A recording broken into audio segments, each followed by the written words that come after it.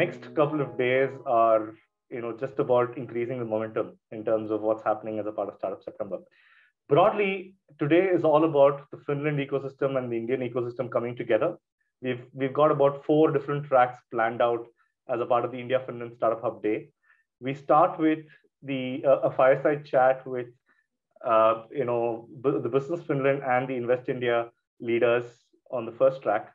Then we move on to a track where we go a bit deeper to understand about starting up in Finland.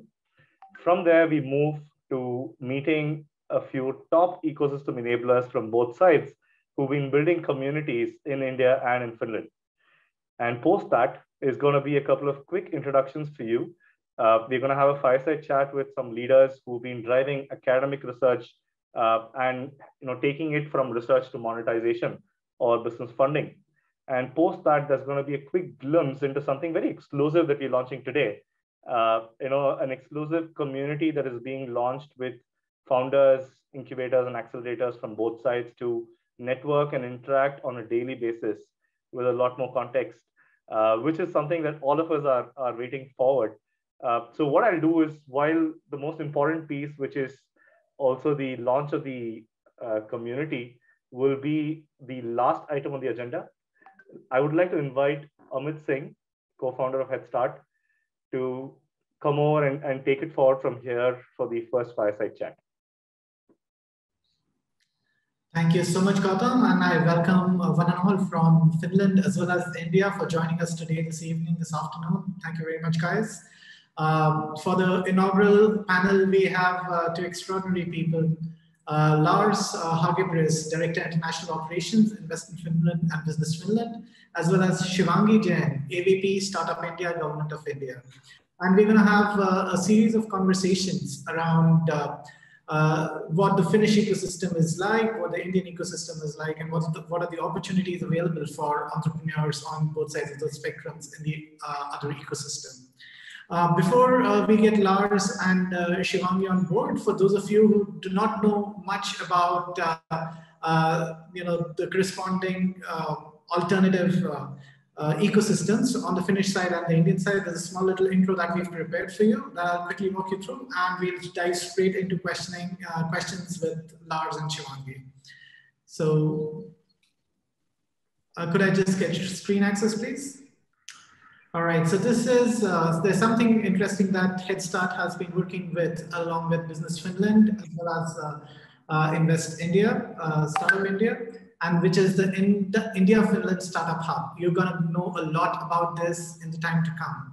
Now, coming to Finland, I'm pretty sure everybody's in India has heard of Finland and Finnish people, and probably the first thing that comes to mind when we talk Finland is Nokia. All of us at some point in time probably have played with a Nokia phone in our hands. Another thing that might come to mind is that, yeah, it's the happiest country in the world. So Finland's full of happy people. Or Angry Birds. Not sure if all of you know that, but Finland has a phenomenal gaming community and startups building industry-leading, top-charting games. Angry Birds, Clash of Clans, and the like. It's a very beautiful country. I've been there personally. I've seen members of parliament cycle their way to work, which is pretty extraordinary. It's also the land of saunas. I think every household might have a sauna over there. It's also the home of Slush, one of the world's largest entrepreneurial conferences, and definitely a destination for all of India's top startups that are looking at entry into Europe and otherwise a greater European, US investor connect. Finland is also well known for the excellent industry, academia, startup collaboration that exists over there. And the University of Helsinki is at the heart of it. Linux, the operating system, was germinated over here. And there's some fantastic research that happens in the universities over here. Finland is home to about 4,000 startups, more than that, and multiple accelerators and incubators. And all of this is in a country of just about 6 million people. So, very small population, extraordinary impact, per capita, and that's Finland for you guys in a nutshell. Coming over to India, probably the first thing that comes in the minds of Finnish people when anybody is talking India is the Taj Mahal. And it's a very beautiful monument, known world over for its beauty, or India's cultural diversity. There's several different regions, dialects, people of various backgrounds that are present here in the country, making it incredibly rich in culture. India has also a fantastic reputation of having world-class techies, something which we have in our conversations with Business Finland heard multiple times, the respect that exists for Indian techies. Or maybe, India's defining startup of the yesteryears, Infosys, which is now one of the world's leading IT services companies, also giving boom to the, giving rise to the Indian IT boom. Very populous country. When MPs typically go to work, there's a kilometer-long queue that ends up getting created. India is also a land of mistakes. Those who are spiritually inclined definitely come out to India to seek answers to a lot of life's pressing questions. And India is home to several R&D centers. So a lot of top Fortune 100 companies around the world have built their R&D centers, leveraging Indian tech talent within the country. And you'll probably get to learn a little about that in the subsequent talks as well. It's been raining unicorns in India. Like we've had a streak in April where about 20 unicorns got created there itself, or the deals got announced, and over 50K startups in the country today. 250 incubators, but Invest India's research actually has a much larger number, about 700 plus, and the list goes on. So incredible opportunities, both for Indian entrepreneurs in Finland and for Finnish entrepreneurs in India. And without further ado, I would like to call upon Lars Hagebris to talk about the Finnish ecosystem in greater detail. Over to you, Lars. Thank you very much, Amit. I hope you can hear me well. You're very audible, yes. Okay, excellent. So thank you for this opportunity to give a little bit, introduction to this. I'm Lars Hagebris, and I'm heading the international operations here in Business Finland, and been working with Business Finland for the past 5-6 years. Before that, I have a history in both Ericsson and France Telecom and a couple of startups. So I was thinking a little bit when I got this opportunity, where should I start? I mean, because one thing that maybe people have seen is that Finland is in many rankings rated as one of the most innovative countries in the world. In Europe, recently, European Community listed Finland as the top 2 countries for when it comes to innovation. And what I was thinking then, how come Finland is so innovative? Well, some part of it and some answers you can probably find in the problem-solving culture that exists in Finland. If there's a problem, we dig into it and we try to solve it. A pretty high education level, and Finnish people are to a great extent early adopters of new technologies. But if you look upon the Finnish startup movement, it's a pretty young movement. I mean, I think there's been a systematic approach since the financial crisis 2009, where this started, and we started to work with the incubators, accelerators, invested more in education and funding. You talked about Nokia, then became the Microsoft Mobile. I mean, they had nearly 1,000 companies around them supporting their development. So the entrepreneurship and startup culture has always been there. We talked about the collaboration with the university, startups, big companies, and research institutes like VTT. But one thing we should not forget when we talk about the entrepreneurship in Finland is, of course, that there is a positive trend. I mean, media is writing pretty, good about venture capital, good about entrepreneurship. And recently, when we asked students in Finland, 1/3 of the students could consider themselves as an entrepreneur in the future. And also important is, of course, my final remark here before I hand it back to you, Amit, is that we also track, I mean, venture capital and startup is very tight, you can say, because every startup need growth capital. And when we look upon venture capital as a percentage of GDP in Europe, Finland is the country that has attracted most venture capital in Europe of all the countries in relation to GDP. I think last year it was something around 1 billion euro, and 50-60% came from investors abroad. So investors are looking at Finland to see these kind of deep tech companies. So this is a little bit my short introduction to the Finnish startup ecosystem and culture. Thank you, Lars, and we'll be coming back to you with some more questions in a bit. And let me now welcome Shivangi from India. Shivangi, could you throw some lights upon the Indian startup and innovation ecosystem, please? Absolutely. Firstly, thank you so much for having me here, Amit. It's an absolute pleasure, and also big congratulations to the entire Headstart team for achieving this milestone. So very ecstatic to be here, and especially with Lars. I think my background has been where I have been kind of a semi-entrepreneur myself, because I joined Oyo Rooms when it was actually just in 3 cities, and kind of was a part of the growth story when they actually expanded to over 9 countries. So I think having experienced that, I was more inclined towards making a difference at a larger level, and I think that's where I happened to join Invest India, the Startup India initiative, to kind of contribute more deeply. And right now, I'm leading the corporate and global partnerships team here, along with the academia initiatives as well. And I think talking about the Indian startup ecosystem, India is a huge market. It's an opportunity market of 1.3 billion people, right?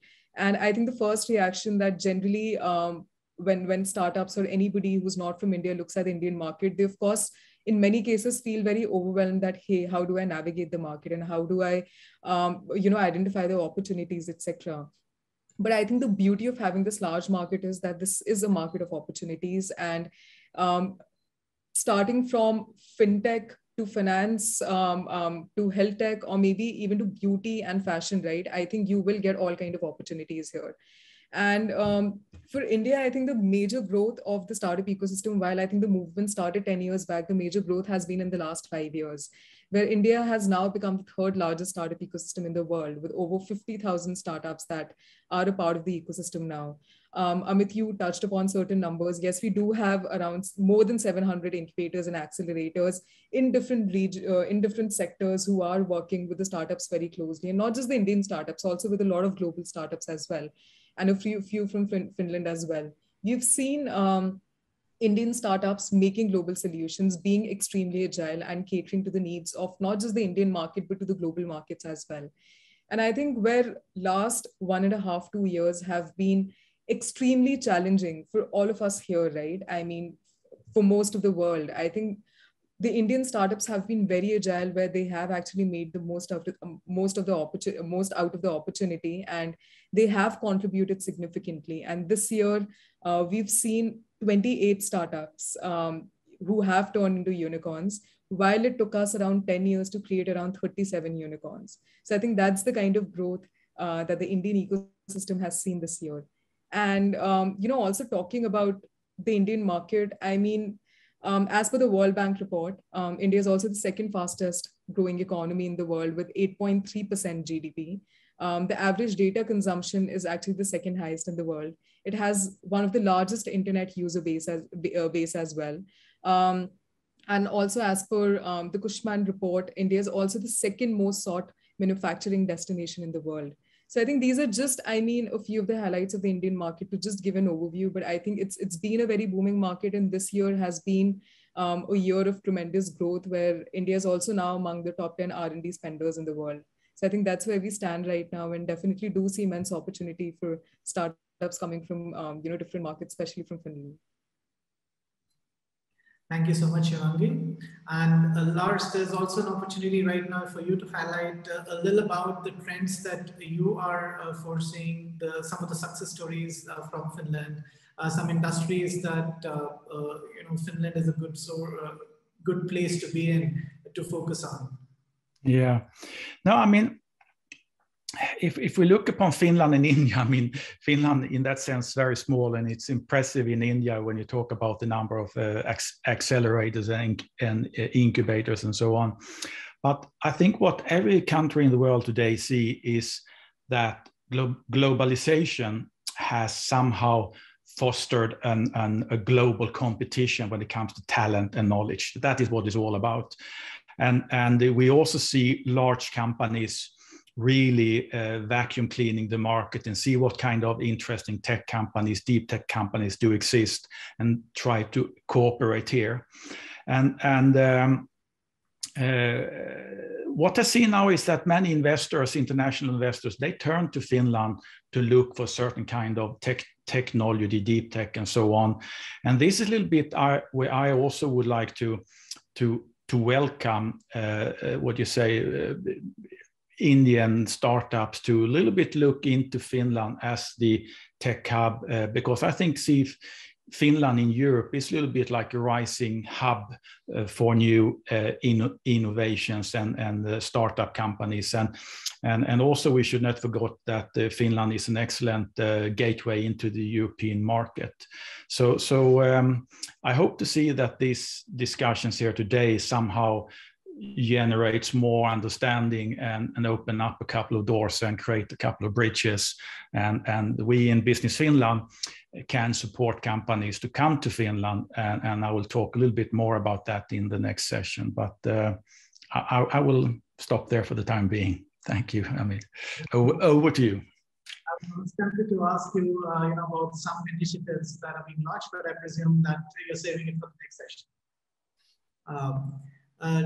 Shivangi, you've already touched upon certain initiatives by the Indian government, which like in the manufacturing sector, which make India a very good destination. Would you like to probably throw some more light or elaborate on maybe just a couple of them? Absolutely. I think in the last 3 years, we have seen a lot of interest coming from the government side as well in terms of really helping the Indian startups in market access to different markets. And Europe has been one of the prime destinations that has been Indian startups' favorite market. And we've seen a lot of Indian startups grow to that market, right? But I think the most opportunity that lies in India for the Finnish startups, I would specifically like to highlight about the edtech sector and also about the health tech sector. These are the sectors where we've seen a huge amount of investment, even in this pandemic year. And I think a lot of startups who have been coming from different parts, I think this is the opportunity that really lies. While a lot of this has been tapped, there's still a lot of potential for the startups to really venture into the segment, especially in the Indian market. And talking about certain initiatives that have been taken up by the government, we have international bridges that have been launched, under the Startup India initiative by the Department for Promotion of Industry and Internal Trade under the Ministry of Commerce. And we've launched around 11 bridges, and most of these bridges have been with the European countries, basis the feedback that we've received from the startups. And we do have, a bridge that is focused in Finland as well. But I think our major focus areas have been on supporting the entrepreneurs who are actually in the early stage and helping them with mentorship, helping them with market access. This means, right now in today's world, most of these activities are actually happening virtually, but we have been taking delegations to different markets. I think Slush has been an event where, the government has been taking delegations every year.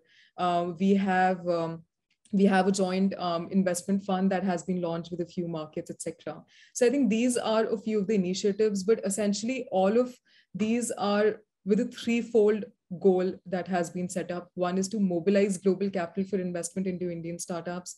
Second is to provide the global market access. And third is to create a knit environment where the Indian startups, the global startups, and these global industry players, they can all work together in sync, including the incubators and accelerators, who are a very important part of this journey, for all of them to collaborate And that's where we have Start India website also, which is a one-stop hub for all of these stakeholders. So I think that's been the vision of the government, and that's something that we are actually moving and working towards.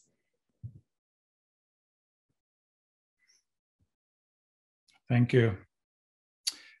I'm not sure where Amit went, but maybe we continue this fire chat by ourselves. Here's back. I am so sorry, my system decided to reboot.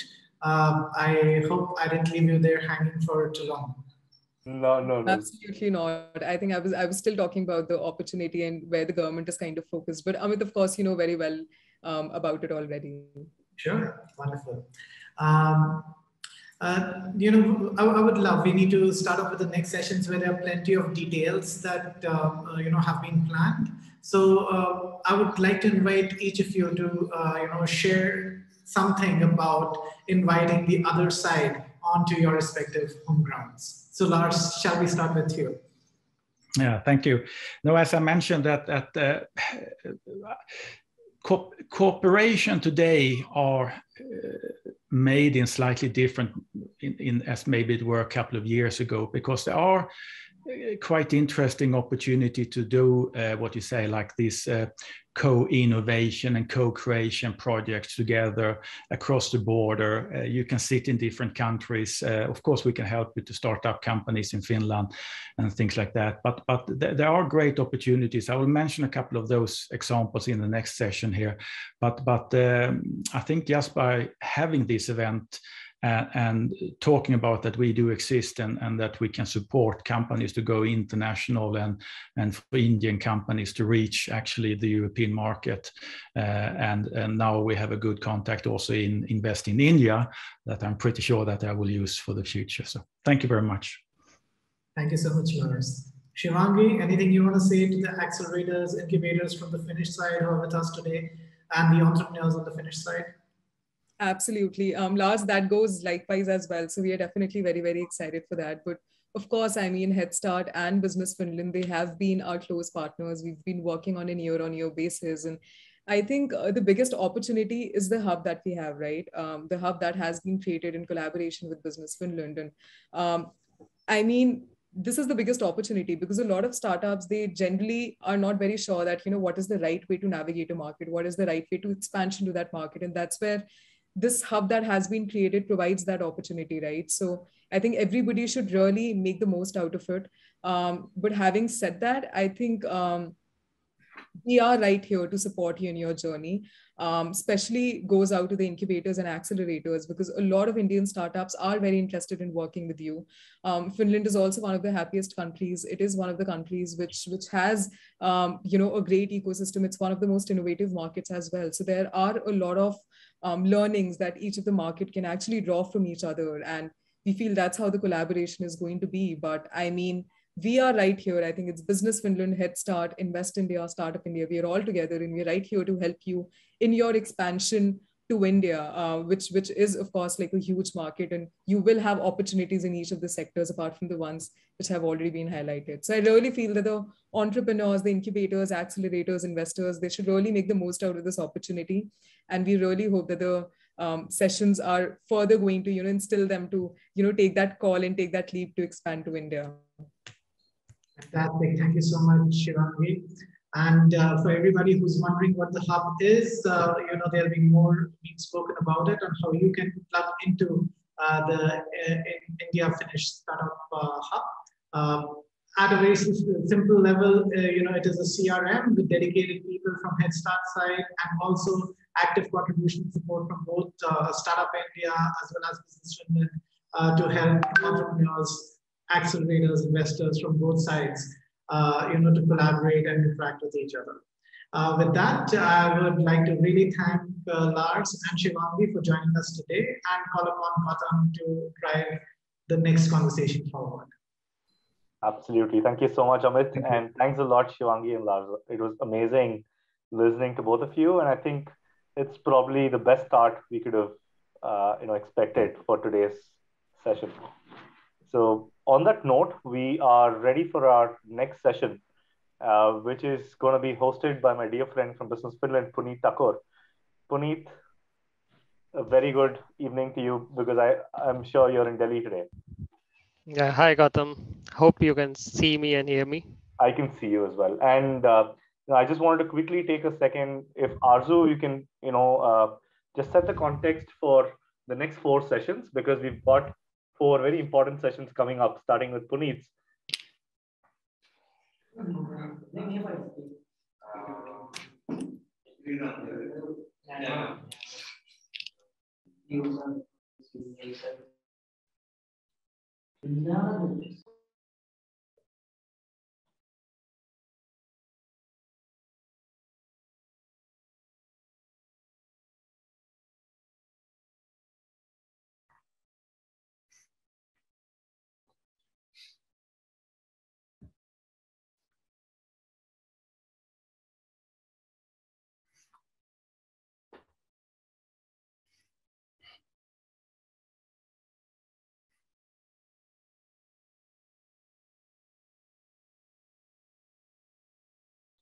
Perfect. So, that just gave you a quick introduction to what all to expect today.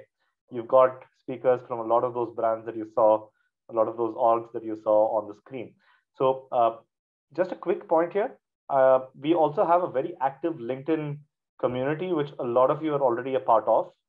I will post the link on chat. For those who've not been a part of it or you're not aware of it, you should take a look at what the LinkedIn group is all about, which is where most of the entrepreneurs from the India and Finland side have been already interacting with each other. So on that note, 5:30 sharp, Puneet, it's over to you for your most anticipated track.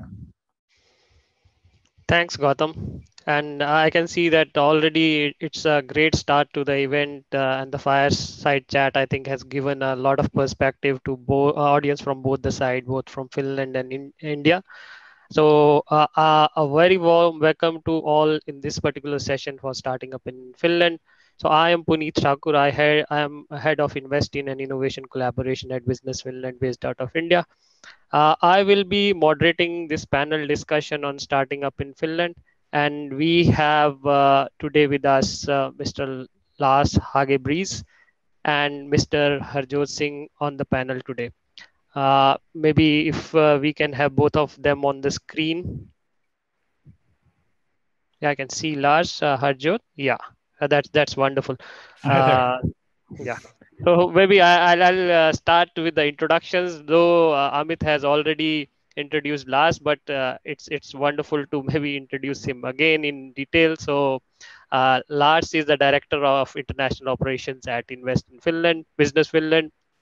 And Lars brings around 25 years of international sales experience from both large enterprises like Ericsson and startups. And he also brings experience not only from Europe and US, but also has spent a lot of time in Asia. So welcome, Lars, to this session. Then we have Harjoth Singh. He's the founder of Trilleco, a Finnish startup established by an Indian entrepreneur. So Harjoth has previously worked as an entrepreneur, a banker and a financial analyst across various European countries and in India. And in addition to his role with NIBC Bank in UK and Germany, providing leveraged finance for European SMEs, he has financial forecasting and project analysis experience with Procter and Gamble in Belgium as well. So welcome, Harjoth. So let me start this session by first introducing Business Finland, though many of you would be aware about Business Finland, but maybe a few people who might be coming for the first time to our events. I'll share something about Business Finland and also share a small glimpse on the Finnish startup ecosystem. And post that, we will hear from our panelists about their experience related to starting up in Finland. So I'll just share my screen. It's a small presentation that I would like to share. So let me share with you first a glimpse on the startup ecosystem in Finland. So first of all, about Business Finland. So Business Finland is a Finnish government trade and investment promotion organization. Our mandate is to catalyze new sustainable growth for Finland through innovation and international collaboration. And to achieve this, what we do is that we promote and facilitate and fund innovation in Finland, it also helps in Finnish companies to grow and grow international. And we also work to make Finland an attractive destination for international travel, investments, and talents. But what is unique to us, what makes us unique, is that we know the ecosystem because we drive and fund R&D and innovation, and our services are free of cost for the ecosystem players in Finland. Coming on to what makes the Finnish startup scene special? So one of the special things about startups in Finland is that they don't consider themselves as competing against each other. So I was talking about what makes the Finnish ecosystem special. So one of the special things, maybe I'll reiterate that about the Finnish ecosystem, is that the startups, they generally don't consider themselves as a competitor to each other, and people creating startups are all friends, and they support and help each other in their growth. Also, public organizations like Business Finland are supporting the culture and sharing the risk with the entrepreneurs. Education in Finland is free, and that means that there are very many well-educated people that these startups can hire. As well as that education encourages thinking, problem solving, and collaboration skills. And perhaps the most important thing of our startup ecosystem is that failure is totally okay in Finland. And if you start a company and it fails, our welfare system will protect you and help you come back, and you can always try again. So there are many support mechanisms that are put in place by the government and the startup ecosystem in Finland. Now, this slides give you a brief glimpse of our startup ecosystem. That apart from startups include academic institutions like Aalto University. Then we have government stakeholders like Business Finland, and our regional development agencies like Business Tampere, Helsinki Business Hub, accelerators like Kiuas, Red Brick, Maria 01, and obviously above all Slush, which was already mentioned by Amit while he was talking about Finland. Now let me touch briefly upon the startup permit. So startup permit provides an opportunity for the startup teams from outside of European Union to come to Finland and establish their startups. Our expectations generally from these startups is that the startup should be headquartered in Finland, and all IPR should be registered with the Finnish entities, and the startup should be solving some unique problem and have some resources of their own, and above all a passion for growth. So now moving on, what Business Finland provides to startups. So we at Business Finland also have some funding services for young growth companies, which includes tempo funding that can be used to enter international markets. Then we have a research and development funding instruments also, and young innovative company funding to grow business at international scale. Now, as Lars talked about in the earlier session also, maybe I'll mention that Finland has been the #1 destination for foreign direct investment projects in the Nordic region. But equally important, we are also #1 in terms of per capita funding raised on the startup side. So last year, Finnish startups raised almost twice that of the previous year. And as Lars emphasized during his talk in the last session, more than 50% of this was coming from foreign investments.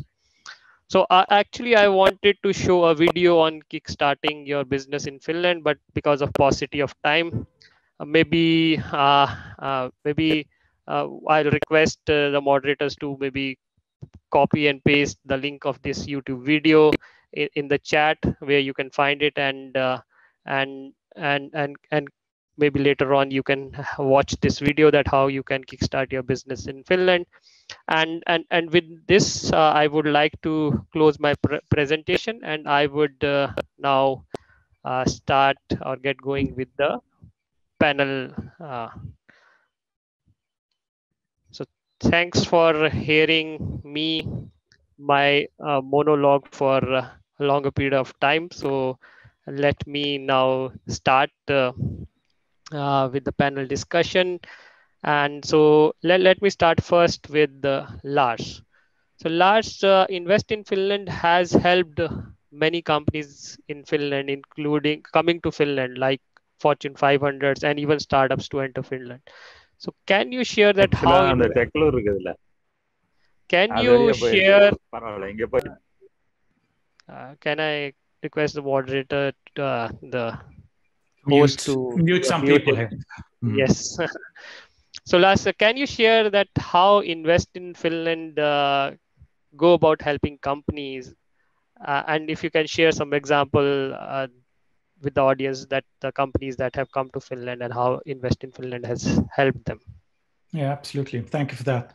Now, as you know, that we are a state-owned function, meaning that the services that we provide are free of charge to people who has ambition to do business in Finland and invest in Finland. And to put it a little bit in the perspective, I mean, we try to focus on the things that is important for a company when they're moving into a new country. For instance, like there's a lot of information you want to receive, data collection. You might want to elaborate whether this opportunity will really work in the Finnish environment. There might be different ways to enter the market. So we discuss different kind of market entry alternatives. One of the most important thing is to get networked, you know, get into the different communities, R&D, startup hubs, clusters, and so on. Location management, if you're starting some facility and so on. And also the practical things like how to set up a company and things like that for company registration.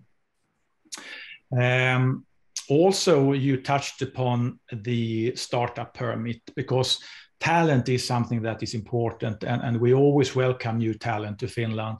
And the startup permit, as we mentioned, is to make it possible for international entrepreneurs, you know, to build a company in Finland and get connected into the ecosystem. So that is one way of doing it.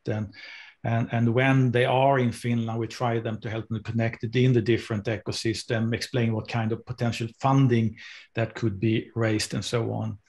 There are many examples to talk about, but I would like to mention at least one example, and that is a German family office who are, it's a public case, so I can talk about it in public, and that is Schaeffler.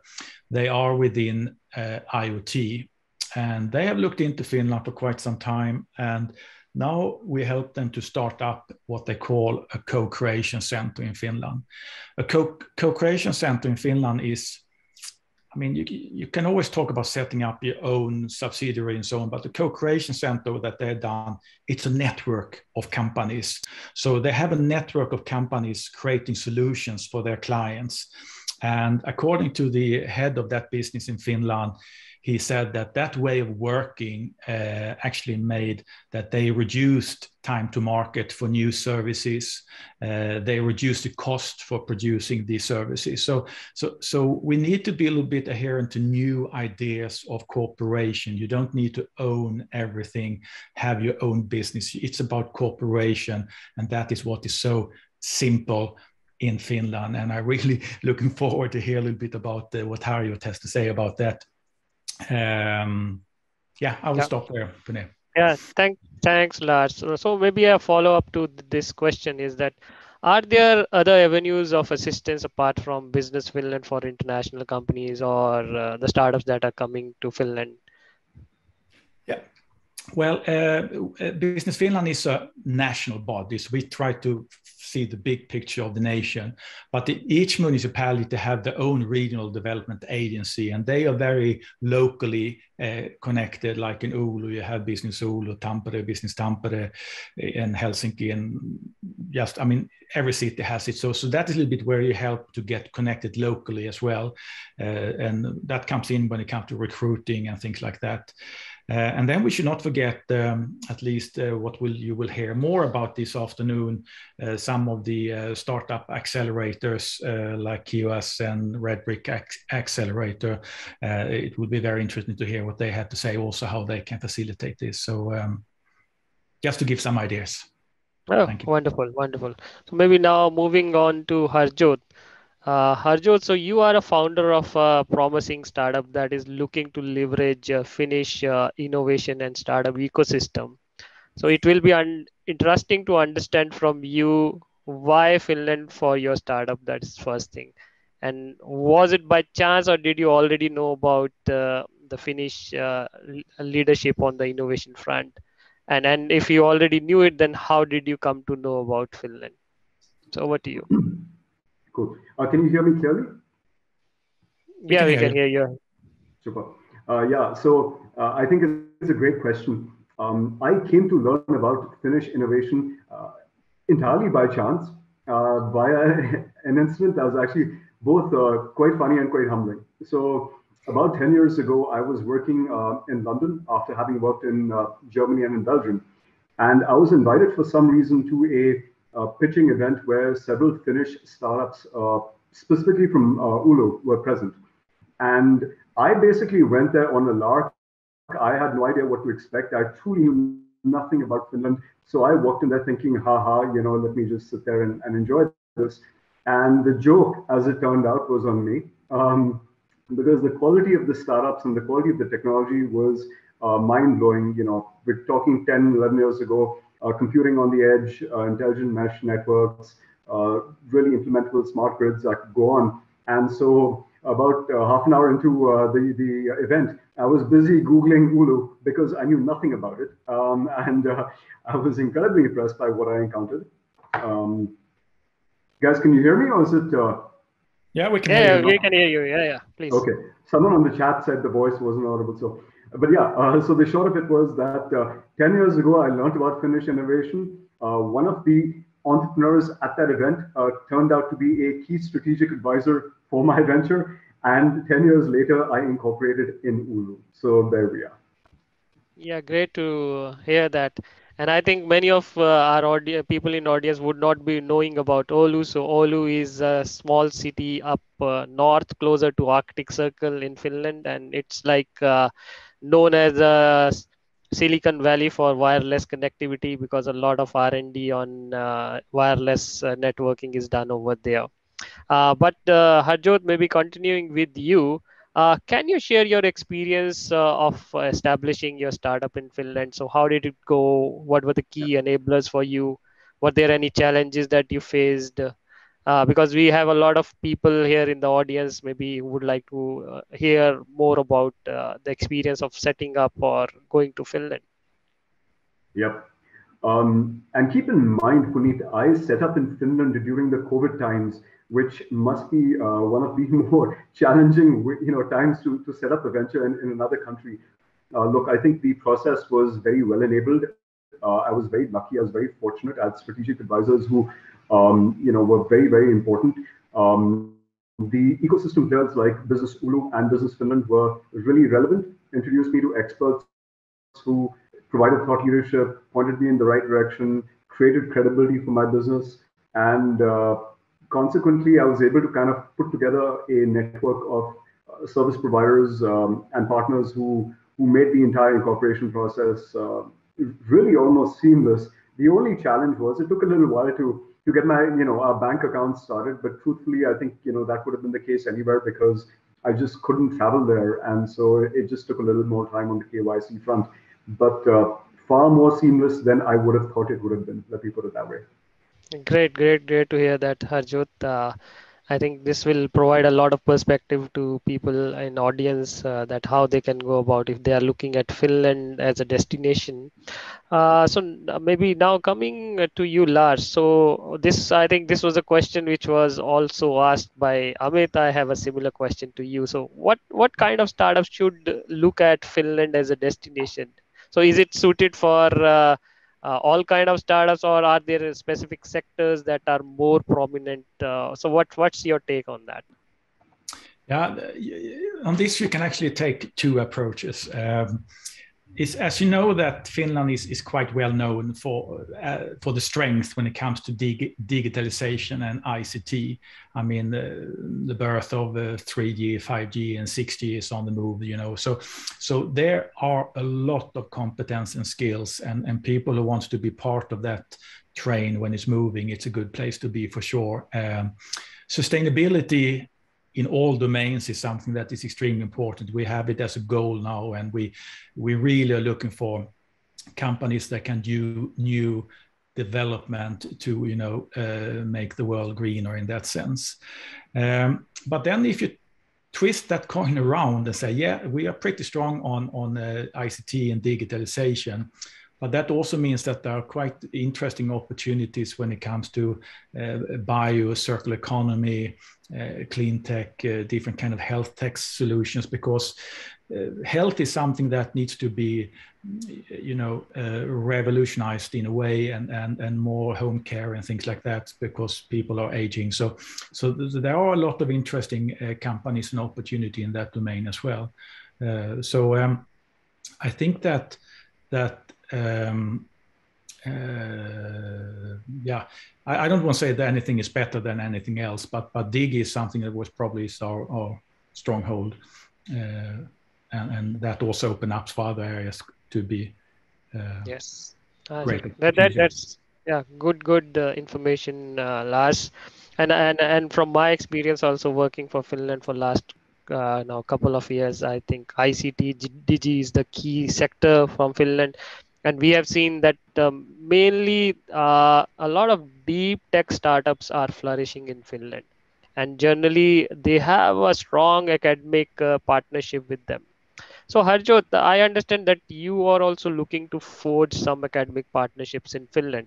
So can you maybe shed some light on that? And also why is that important to you? Yeah, I think it's a great question, Puneet. Look, it's one of the key reasons we came to Finland was because of the quality of innovation capital that we had access to. And obviously being, you know, a no-code industry 4.0 startup that is really focused on the carbon question, on the circularity question, it made a lot of sense to kind of move into the Finnish academic networks and optimize the access to knowledge and capability. And so what we did, Puneet, was we spoke to the University of Oulu's 6G flagship. So everyone, you know, in India was on 4 and 5G, and this is the 6G flagship. They work on very advanced topics, and we are moving towards an agreement with them on certain advanced topics in the areas of machine vision or distributed architectures. And I want to make a point about two facets that really impressed me. The first was folks were very positive to engage. There was a lot of positivity. People were very approachable at the academic institution. And the second was the level of expertise. So folks were very knowledgeable. The quality of R&D is absolutely top. And to that effect, yes, we have practically moved into that space. So we are going to close at least one agreement and hopefully more. So we are active in that space. Yes. No, that's wonderful to know that you are going ahead with your academic partnerships as well with the Oulu University. And it's worth mentioning over here that Finland was the first country to take on 6G, and we have a flagship 6G flagship at Oulu University wherein a lot of research and development is taking place. So Lars, we are talking about this academic institutions. So what's your view on companies partnering with academic institutions? And do you believe that international companies coming outside of Finland, have they found that useful and interesting? So what's your experience on that? Have you experienced something over there?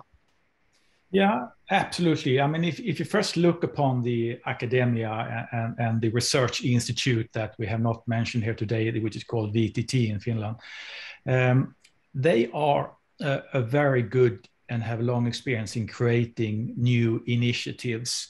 Many of these initiatives have then been handled as a spin-off, out of the academia into the real world, if I say so, and created new startup companies. So experience is quite big in that domain, and many of these universities and so on are working closely with the startup communities and also the big companies with different programs to share experience and mainly R&D related. And that is something that they embrace every who wants to have something to offer and take part of that one. Just to mention one example there, I mean, now we talked about Oulu when it comes to communication and industrial IoT and things like that. But also down in Tampere, for instance, we have the imaging ecosystem, which is highly unique. Everything that comes to this visualization, soft lenses, cameras, and imaging, they have a great cluster there, and they have different programs where companies join in to share experience and also do R&D together. So I think this way of working, I mean, Finland is a small country, as you understood, and it's very family way of working between the companies and the university, and that is what we think is an advantage. Great, Lars. So I think we are running out of time now, but I think we have just enough time to one final comments from both the panelists. So maybe Harjoth, I can start with you first. Final comments from you.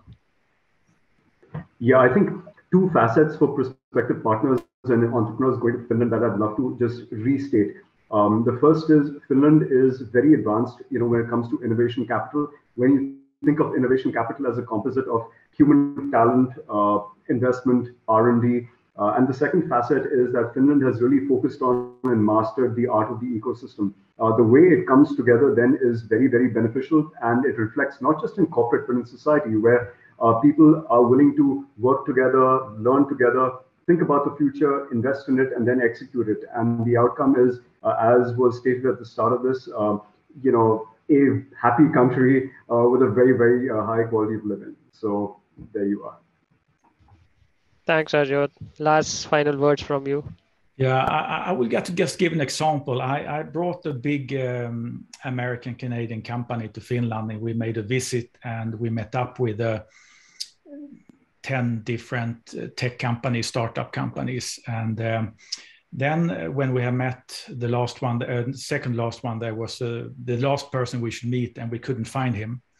And they were a little bit competing companies in a way. But when we asked the other one, do you know where this company is? And their competitors said, oh, yeah, he's here. I can give him a call, so he will come and show you. So how this works is working in a very family way. And people tend to work in these clusters, even if they are competing. They try to benefit from each other, which I think is unique. And we have proven that, 97% of all the innovations that comes out to the market are created in ecosystems. So these kind of communities are extremely important. Thank you. Great example, Lars. I think nothing could have been better than that before finishing this particular session.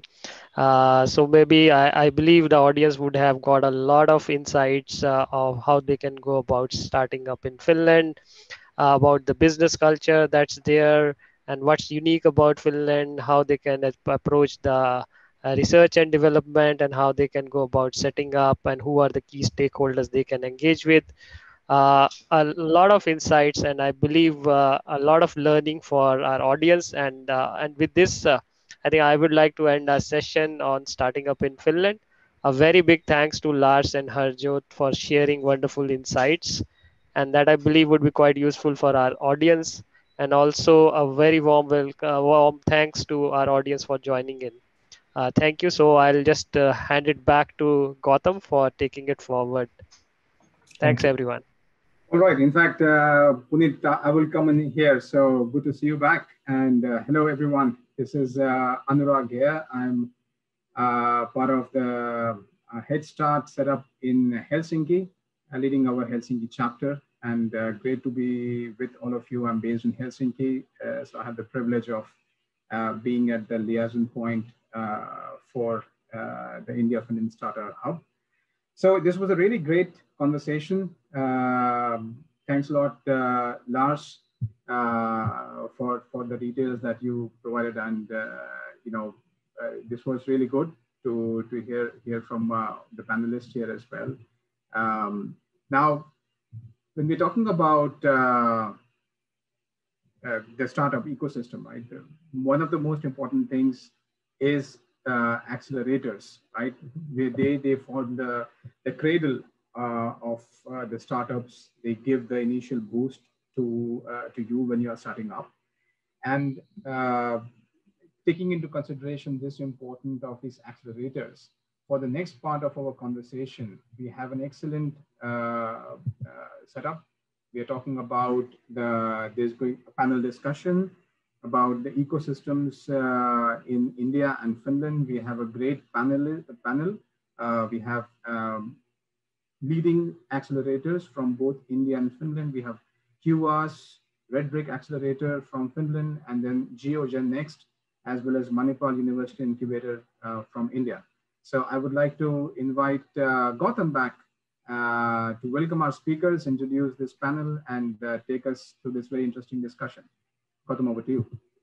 Thank you so much, Anurag. It's always a pleasure interacting with you. And of course, thanks for setting up and building Headstart's presence in Finland, which has probably resulted in this entire bridge. So a very good evening once again to all of you here. And next track is something that's very close to my heart, talking about communities, ecosystem, and enablers.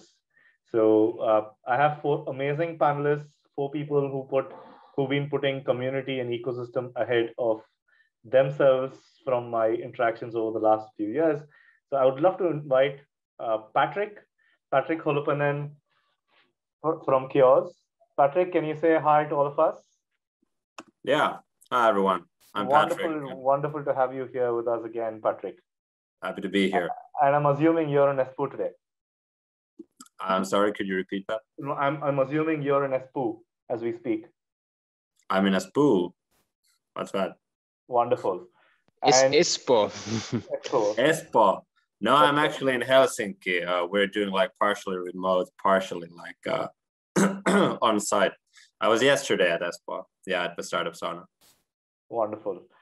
A very good evening to you as well, Mirza Sagdati from Red Brick Accelerator, the man behind Red Brick and putting Tampere on the map. Hey, thanks everyone for organizing and inviting me over. Very, very happy to be here. Thank you so much for joining us, Mirza. A very good evening to you, Amey Mashelkar, who heads the JioGenNext fund and accelerator as a part of the Reliance Group. Thank you so much for joining us. Hi, Gautam. It's always a great pleasure to be with you, and a big hi to Patrik and Mirza as well. Absolutely, Amey. And Amey, I'm assuming you're based out of Pune today as we speak. Or are you back in Mumbai? Yeah, that's right. Yeah. So no, I'm connecting from Pune actually. Wonderful. So I've been here for a while now. Wonderful. And the fourth panelist for the day is Divya Pritwani. Divya, thank you so much for joining us today. Divya heads the incubator at the Manipal Group. Thank you so much. Manipal Group happens to be one of the largest healthcare and education group in India. Thank you so much for joining us, Divya. Thanks a lot, Gautam, and hello, Patrik, hello, Amey, hello, Mirza. Glad connecting with you here. Perfect. So, and Divya, I'm assuming you're in Jaipur as we speak. Absolutely. So I really love traveling, and I'm sure that came out with me asking and pointing out which city each one is based out of. Of course, for everyone, I'm based out of Bangalore, down south in India, where most of the startups have been emerging out of here. So a very good evening to all of you, and we would want to straight away jump into this track. The idea is to really get into the heads of the people who are enabling the ecosystems, people who've been seeding ideas, handholding them to become bigger startups. In my view, a lot of times I see a lot of fellow enablers on this call as well, a lot of accelerator CEOs and incubator CEOs. So something that I always say is, as ecosystem enablers, a lot of us, a lot of you people on the call happen to be the unsung heroes of the startup ecosystem, because at the same time you work with 10, 15 startups each cohort. putting in a lot of efforts in scaling them, finding the right doors to open for them. At the same time, not really taking the limelight, while simply, silently enabling and moving on with the next set of 10, 15 startups that you would love to enable, right? And that's where I would love to acknowledge not just the 4 of you gentlemen on the screen, but the hundreds of enablers out there who put community first, who put supporting startups first over the time that you get for the rest of it. So on that note, Amey, I would love to start with you. And if you can quickly start with a simple introduction, because it'll be important for everyone to know the organization that you're a part of and why JioGenNext as a program evolved and where is it today? How important is it as a part of the larger group's focus? So a small introduction will help, and then we will take it forward from there. Sure. Yeah, so thanks, Gautam. Can you guys hear me clearly? I can hear you, Amey. Yes. Okay, great.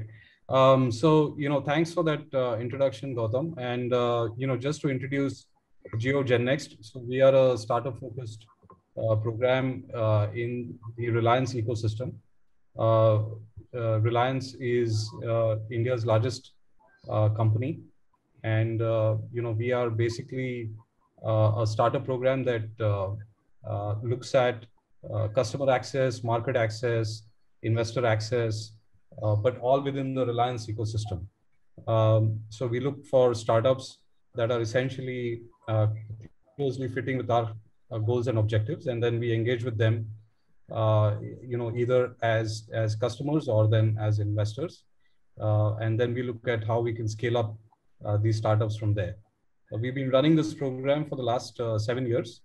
Our startups have collectively raised about $310 million so far, about 160 startups, and about 18 of them have been acquired not by Reliance but by the industry, and we have facilitated 3 strategic investments by Reliance in companies that have come out of JioGenNext. So that's the story so far, and we do essentially 2 cohorts a year of 10-11 startups each. Starting this year, we've made it a continuous program, so there is no cohort, but essentially, to cater to the demand that we have, startups can apply, and we quickly connect them to relevant stakeholders within our ecosystem, and then we take the next step in terms of doing a pilot and so on and so forth. So that's a quick intro, Gautam, for you. Thank you so much, Amey. Patrik, I would love to go with you next. If you can have a quick introduction of Kiuas and yourself for the benefit of the Indian ecosystem. And maybe before Patrik starts, I was very happy to hear that one of the startups from our network in India happened to be a part of your last cohort and also came in the top 3. So that's a great story to hear about the India-Finland startup bridge. Yes, Patrik, over to you. Yeah. As you mentioned, we well, we're a startup accelerator, and we do batches where we help startups. And we just had our previous batch this summer of 25 teams, and there one of them actually was part of your network from India. And how they applied was that they were a part of the previous time when we had this kind of a panel discussion, and then they heard about Kiuas and applied. And they had ambitious plans to coming into Europe and Finland. And even though we usually have been focusing quite a lot on the local startups, this summer we decided that we kind of wanted to expand also to include companies from elsewhere. And well, they were the only company outside of from Europe, but they really had a good thing going on, and we felt like we could help them, so we took them. So yeah, we do programs about 2 to 3 each year. The next one is probably going to be early 2022. And I would say that it's going to be some kind of an international focus. So if there's anyone out there who's interested in maybe coming to Finland through an accelerator program, then I suggest that follow Kiuas in social media, and you can't miss the application deadline. But we're otherwise very vertical agnostic, non-profit accelerator. So we're really open to the startups that we're helping. Essentially how we choose the startups that we help, it's only about what kind of problem are you solving and well, do you have like a track record of doing things? Like, do you have a good momentum with what you're doing? And that's about it. But yeah, I think that pretty much sums it up what we're doing. Thank you so much, Patrik. Divya, I would love to move to you next. I'm of course consciously alternating between our friends in India and Finland. Divya, if you can give us a quick introduction, to the Manipal group, and how big a role does the incubator and accelerator that you run, which was a part of the group, plays? Got that, Gautam. So thank you for that. Like representing Manipal group that operates higher academic institutions and universities across the world, including in Karnataka, Sikkim, Jaipur, Malaysia, Dubai, and other regions, each having a center of excellence and incubation center to foster innovation and entrepreneurship in their respective regions.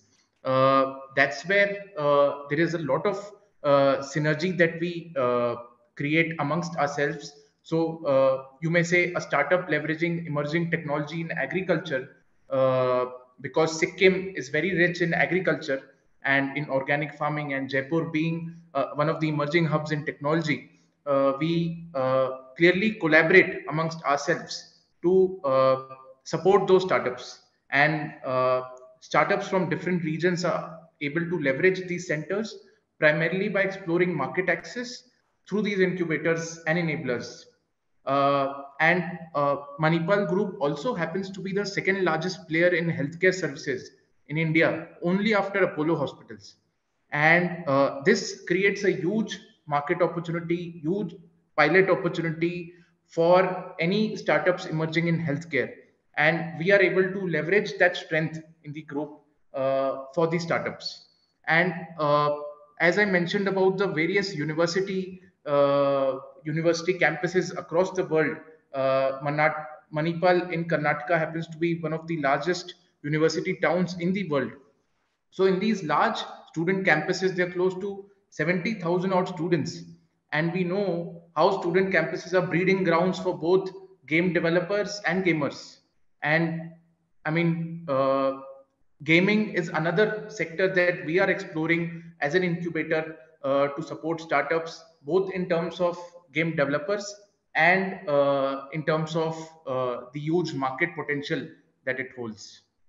And the minute you mentioned gaming, I could see Patrik's eyes go big, because from what I know, Finland has always been the capital of gaming developers, right? We've got the biggest gaming companies out of Finland, and I still remember in one of the conversations earlier, we had Peter as well, Peter Westerbacka, on one of our webinars, and he was also excited about the opportunity for gaming out of India.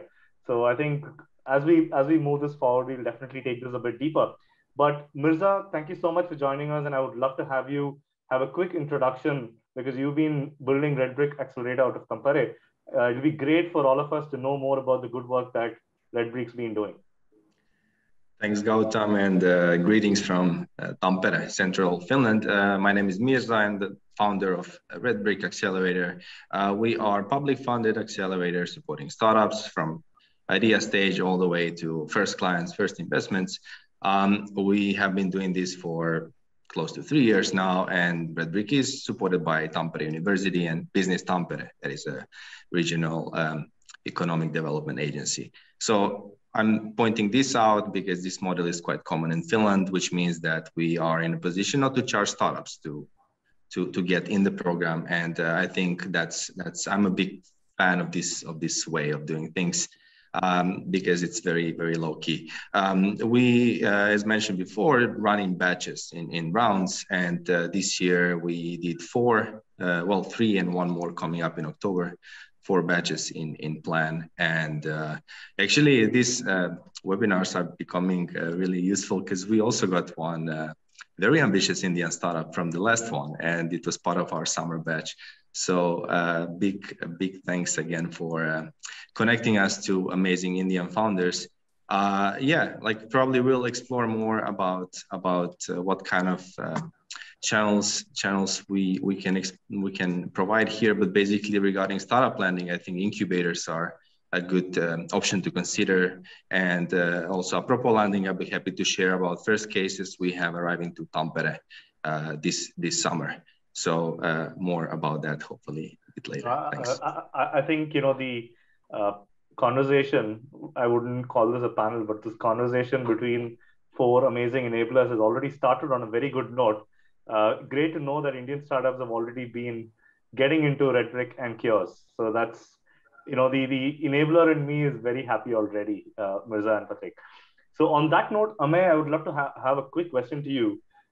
In your view, because I've been following JioGenNext, and if I remember, there's already about 13 cohorts or 14 cohorts that you've successfully done. And now you've moved into a rolling program and not necessarily the cohorts. And, you know, if I remember right, about 160 plus startups that you've helped so far or accelerated so far. What, according to you, if you had to logically break it down into, you know, components for the benefit of a lot of our friends who run accelerators and incubators on this call from India and Finland, what are some of the key pillars that led to the success of JioGenNext? Yeah, so I think, you know, I'd like to zoom out a little bit and, you know, focus on the ecosystem as such and talk about, you know, what are the pillars for the Indian ecosystem that are extremely important, and then the role that we play within that ecosystem. So, you know, I think, according to me, there are essentially 10 stakeholders that are key. The first one, of course, is the government. And, you know, with their Startup India policies and incentives, I think they've, you know, rapidly sort of made a lot of progress over the years in enabling the startup ecosystem. And that has helped, you know, the ecosystem quite a bit. You know, whether you look at their FDI policies, or whether you look at their angel tax, or, you know, other tax incentives that they've, you know, put forth, you know, all these things have really helped startups make rapid progress. And of course, there is obviously a lot of stuff that can still happen, right? The second very critical component of the ecosystem for us has been, as we've seen these 160 startups grow, has been the angel investors and the networks, both from a market access point of view as well as, you know, just a, you know, financial investment point of view. This community has been extremely important to us to enable the early stage growth for startups. And it's fairly organized now, which is great to see. The third, of course, is, you know, all the VC funds that look at from product to scale up. In fact, in the first half of 2021, India saw about $27.1 billion of investments in venture capital going in, and that's significant, right? And we've not seen that kind of growth. It's 33% year-on-year growth that we've seen over last year. Then the fourth one is obviously the private equity funds. You know, when I did my startup in 2006-07, you know, people didn't even understand the difference between, or I didn't understand the difference between even a venture capital fund and a private equity fund, because everything looked pretty much the same. But now these two have been decoupled, and, you know, they're very clear focus in terms of where private equity funds play a role.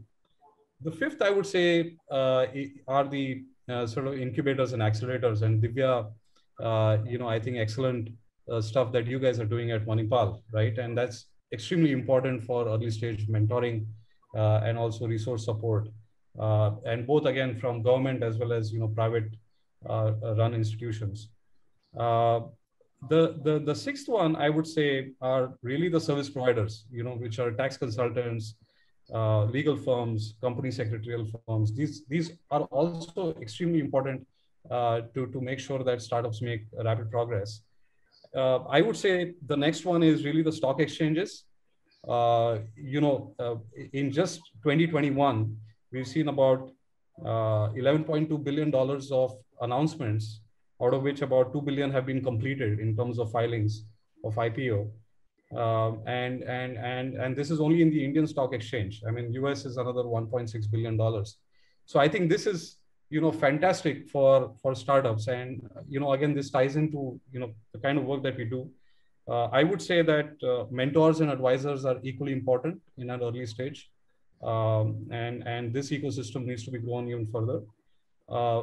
I would say finally, corporates like Reliance and Microsoft, Gautam, play an extremely critical role from a customer access, from a technology access point of view. And finally, I would say the startups themselves, right? So it really takes a village to put this thing together and for startups to make progress. And we really see ourselves as one of the stakeholders in this whole ecosystem, playing a role that we can really in that sense.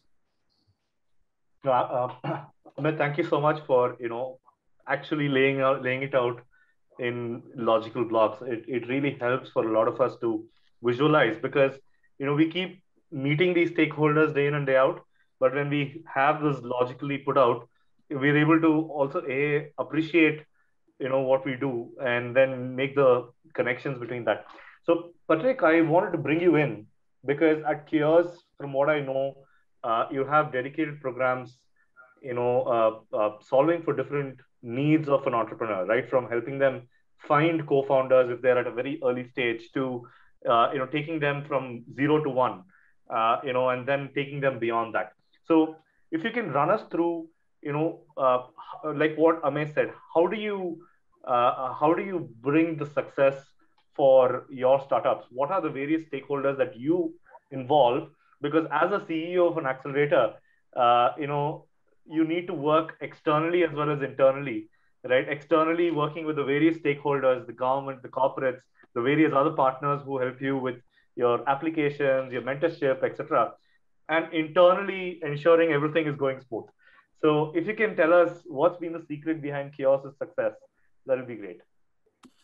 Yeah, so I don't know if there's really no secret. We believe a lot in this kind of curated help and customized experience. So I think it's really easy to make assumptions or kind of create patterns in how to create successful startups. But the way we see it is that it's always like depends so much on what you're doing and who are your customers and what are you building and what kind of help you need. So then also the stakeholders vary quite a lot. So we have some companies who just seem to need a pat on the shoulder and be told that, hey, go build great things. And then they just, make it happen. They don't need anything else.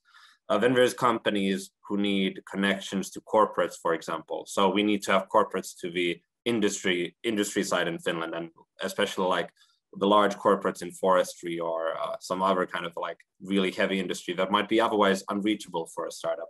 Then we have companies who are looking to internationalize really fast. And if you're building some kind of a consumer app that is built around communities, then sometimes you don't need any help in that. But if you're looking to launch at a specific niche industry in, let's say, Germany or United States, then it really helps if you also have some connections there. So then we try to aggregate our connections to them, for example, through Business Finland or other local players that we have here.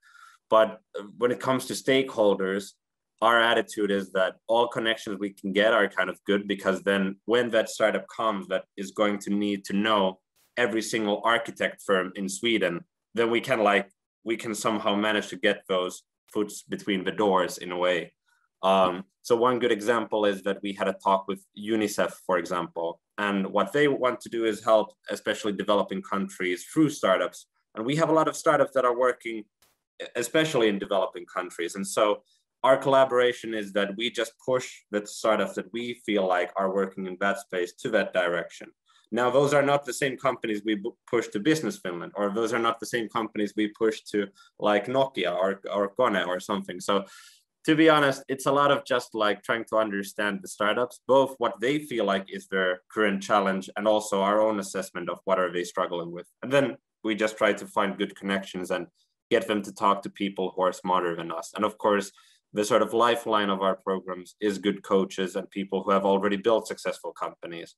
So we have very little consultants coming in and telling that, hey, here's how you're going to build your company. I've never built a company, but here's how you're going to build your company. We don't believe in that.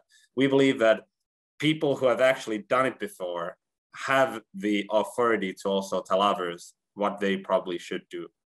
But yeah, so overall, a very vague answer, just a lot of random connections and try to utilize them as best as we can. No, so Patrik, in fact, I'll tell you something. That is the role of the enabler, right? Because you've got 10 people around you, and all that we keep doing is, this is what my startup needs. which among my connections do I quickly make the introductions, right? Because our role is to be the bridge between the startup and the destination they like to reach. It could be an exit, it could be an acquisition, it could be a customer, it could be hiring someone, right? And thanks for pointing that out. So Divya, a quick question to you, because there is a reason why we have the 4 panelists. Each of them come with a slightly different background in terms of the way their accelerator is structured or it works. So very specific question to you, Divya, is, you've got the strength of, the Manipal group's backing, which is, the leading, group in the hospital space, right? Or the medical space. You've got about 4 million patients coming to your hospitals a year. So any startup that wants to run healthcare experiments, they don't have to look anywhere else. And on the education side, also, like you said, close to about 100,000 students that go through your educational institutions a year. So anything that involves the youngsters that a startup wants to experiment and pilot, or the sick, right? So both these segments get to test with your space. So how are you effectively utilizing the industry backing that you have with the startups at the early stage? Because I know for a fact that you work with startups at a very early stage. So my question to you is, how is that bridge in reality being implemented in the Manipal Accelerator? Got that.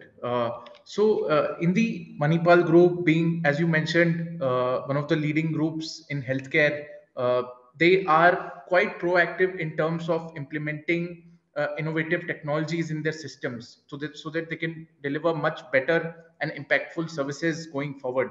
So they have given us a clear mandate as an incubator that we got to source the most effective technologies, the newest technologies that are operating out of the country, that are being formed maybe by these early stage startups, students, innovators, researchers, and connect them to their centers, the various medical centers that are being operated by the group. And a case in point, there is right at the middle of COVID wave 2 in April, May 2021, we actually brought out a challenge where everything was about COVID. We brought out a challenge called COVID Solve across to curate startups from across the country that was solving for COVID, be it a medical oxygen generator or a herbal mask or any other thing that could potentially solve any problem related to COVID-19. And that is what we could get easily around 200 startups and curate them, filter them, mentor them, take them through a program of around 4 months, and connect them through a demo day with the Manipal hospitals authorities, so that the digital and the technology authorities there, so that they could identify how they could implement and adopt those technologies, those solutions created by those startups. This was a very, very clear and recent case in point.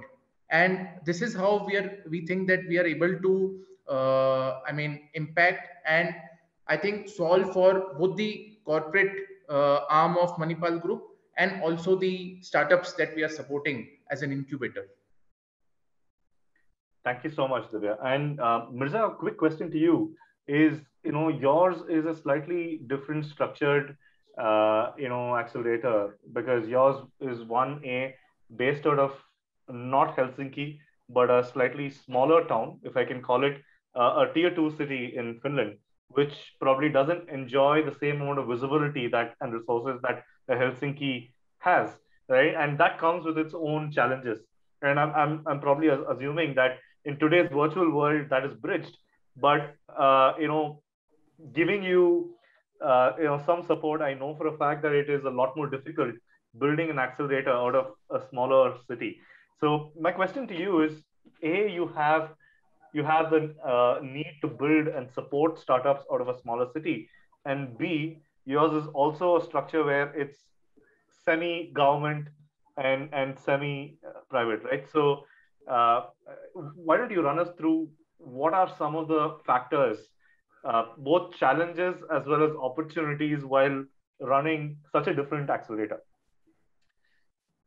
Thanks, Gautam. I would be happy to. I think in our case, it's even more. It counts that it takes a village to raise a startup, because when resources are tight, then everybody chips in, and it indeed works in that way. I'm proud to say that we have such a close collaboration with all ecosystem players in Tampere, and ecosystem was changing a lot, especially in the last 4 or 5 years. So every next step of ecosystem development was made so that we create some kind of joint funnel that will create longer support, and there wouldn't be a lot of overlapping. And I would say that this principle extends to more or less whole Finland. There's collaboration over competition, and I think it is giving good results. The situation with us is that we have startups who are serial entrepreneurs, for example, but we also work with university who has not only students, but let's again mention, just like Lars said, researchers are always super interesting group to pinpoint, and a lot of great deep tech ideas always come from the research. So in that sense, being agnostic when it comes to industries, that helps and give floor to different kind of startups in at least beginner stage until they start to get some stronger traction.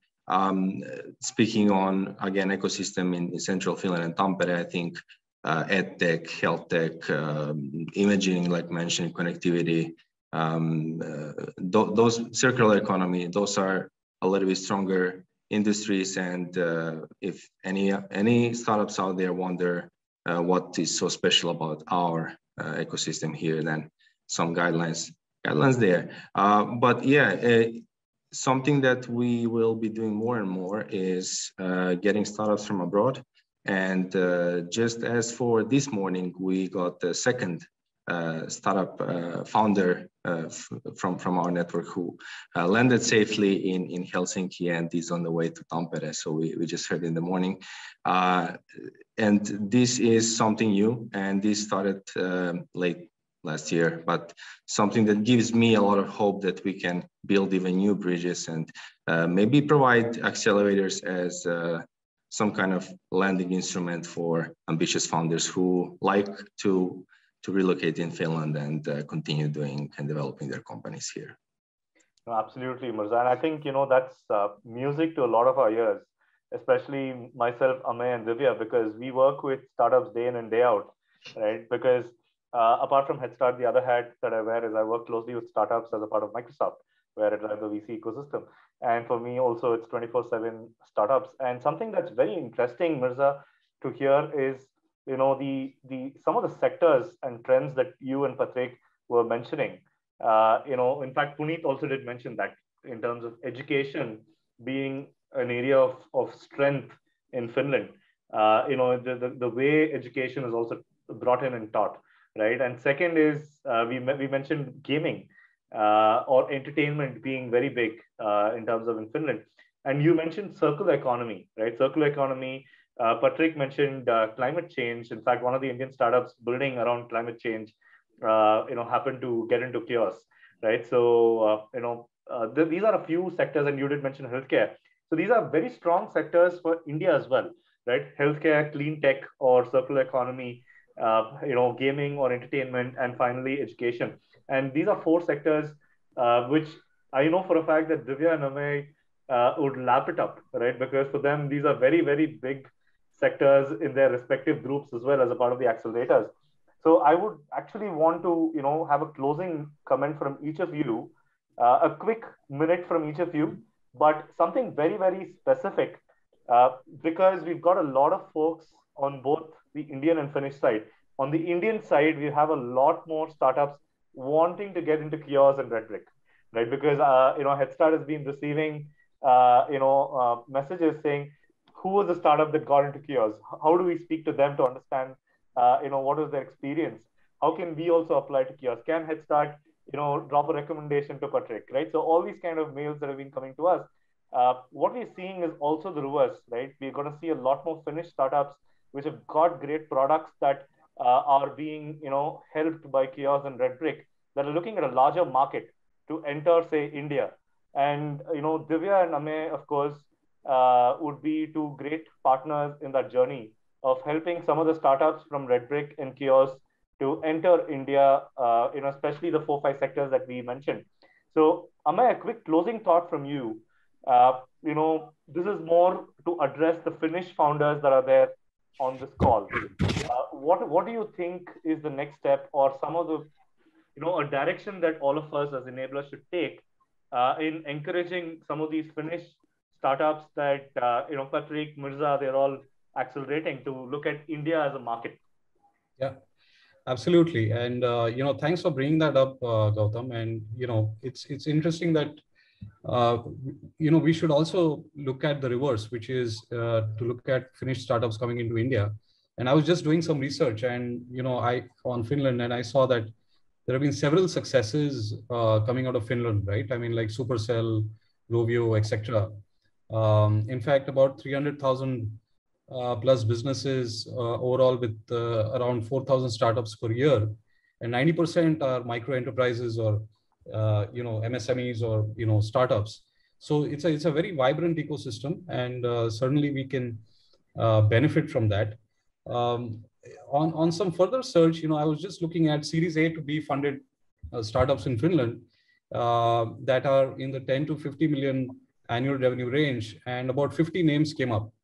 And I just wanted to pitch an idea to Patrik and Mirza that if you were to look at just bringing these 50 companies to India, getting them to commit to 0.2 to 1% of their annual revenue, to set up a team out here, either independently or in collaboration with an Indian partner, and with an outlook of 10 years, with a 10% increase on budget year on year, I think you would do wonders.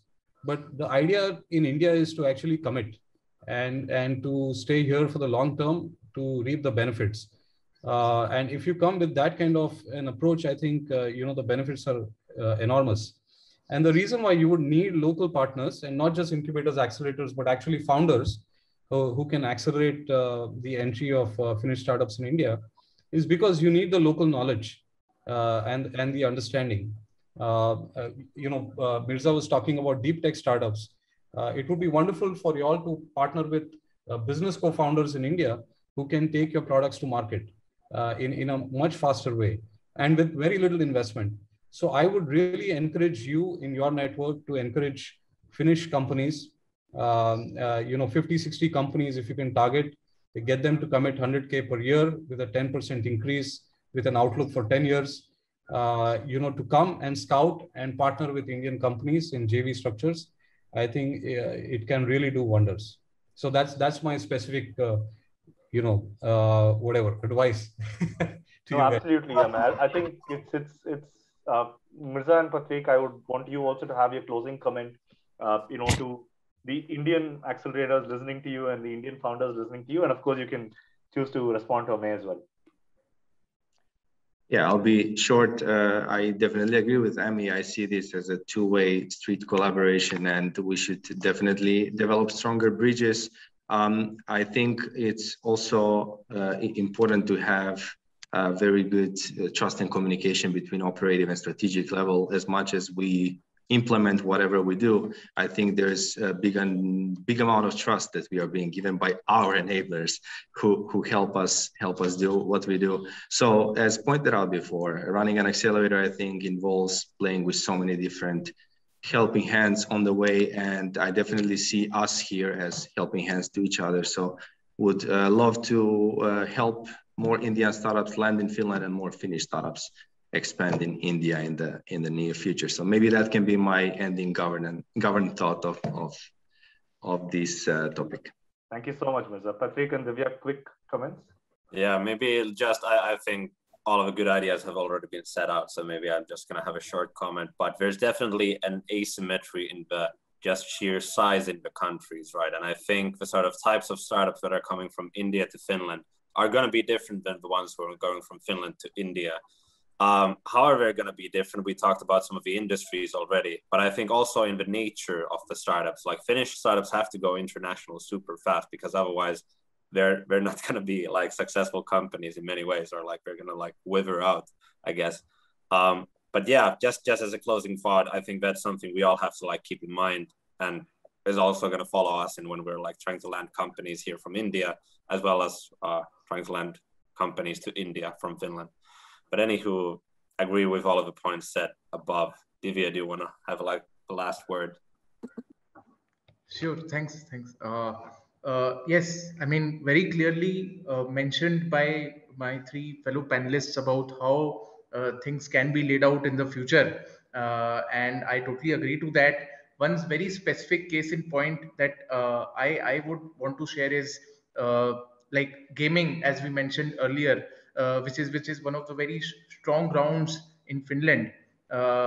And India is one of the fastest growing markets in this sector, growing by 40% year on year, with 250 new gaming companies in the last 10 years that have come up. And we've seen one of those IPO of a gaming giant, Nazara Technologies. So this is clear signal that the way the market is evolving in this space and how emerging technologies are really disrupting the space.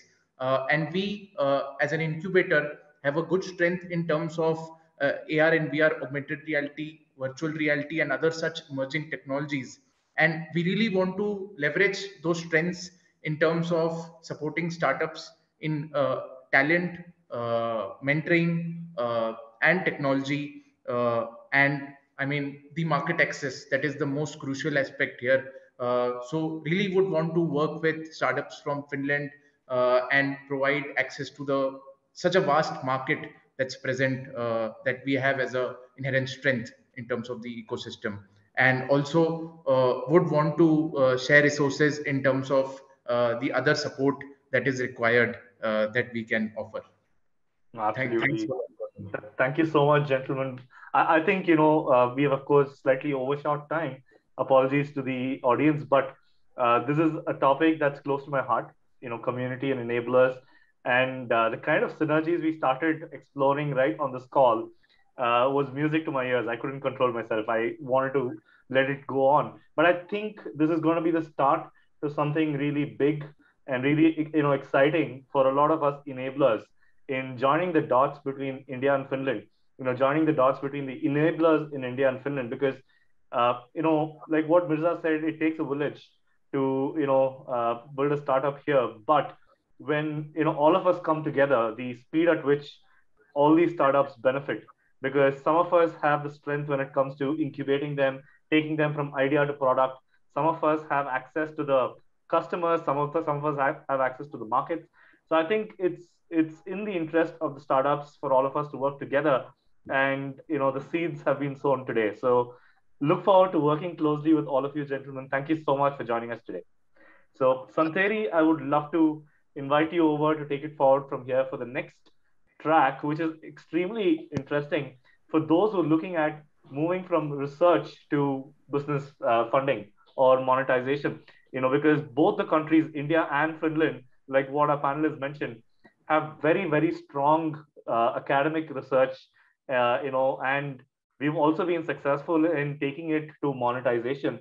And that's where Santeri from Business Finland is going to take it forward from here on a panel with four panelists from both sides. Yeah, thank you very much, and thank you everybody for the last session. It was absolutely brilliant. I think everybody really enjoyed that.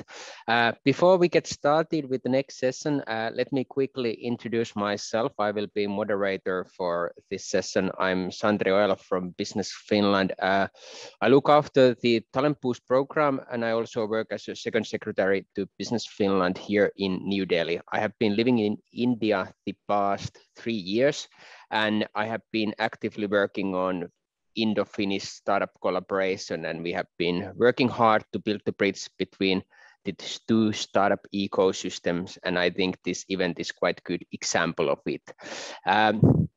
Before we get started with the next session, let me quickly remind you something that I already wrote in the chat.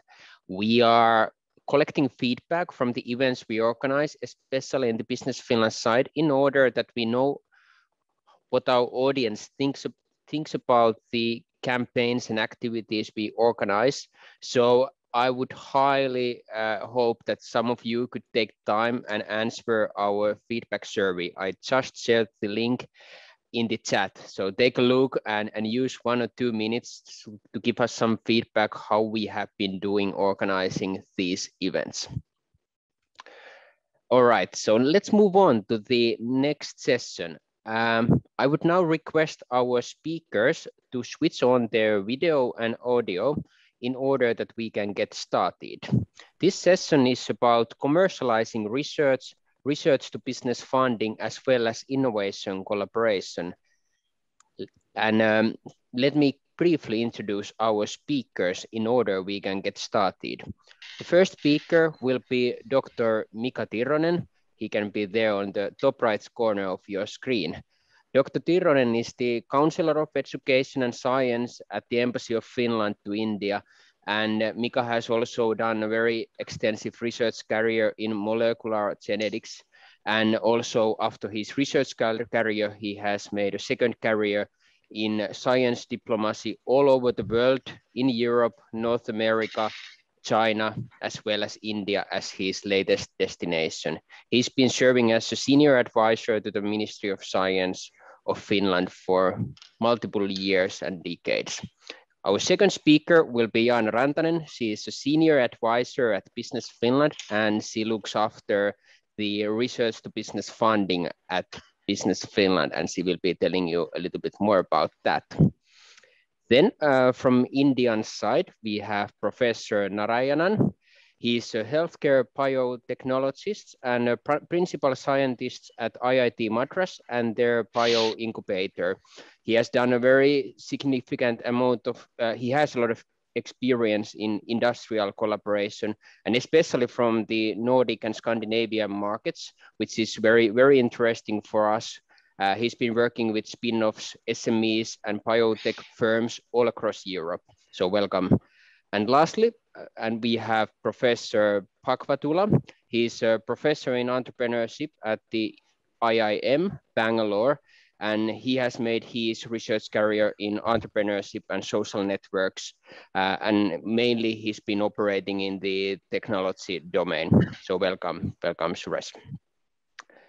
Nice to have you all here. We will start this session with the opening words from the Embassy of Finland. So Dr. Mika Tirronen, the stage is yours.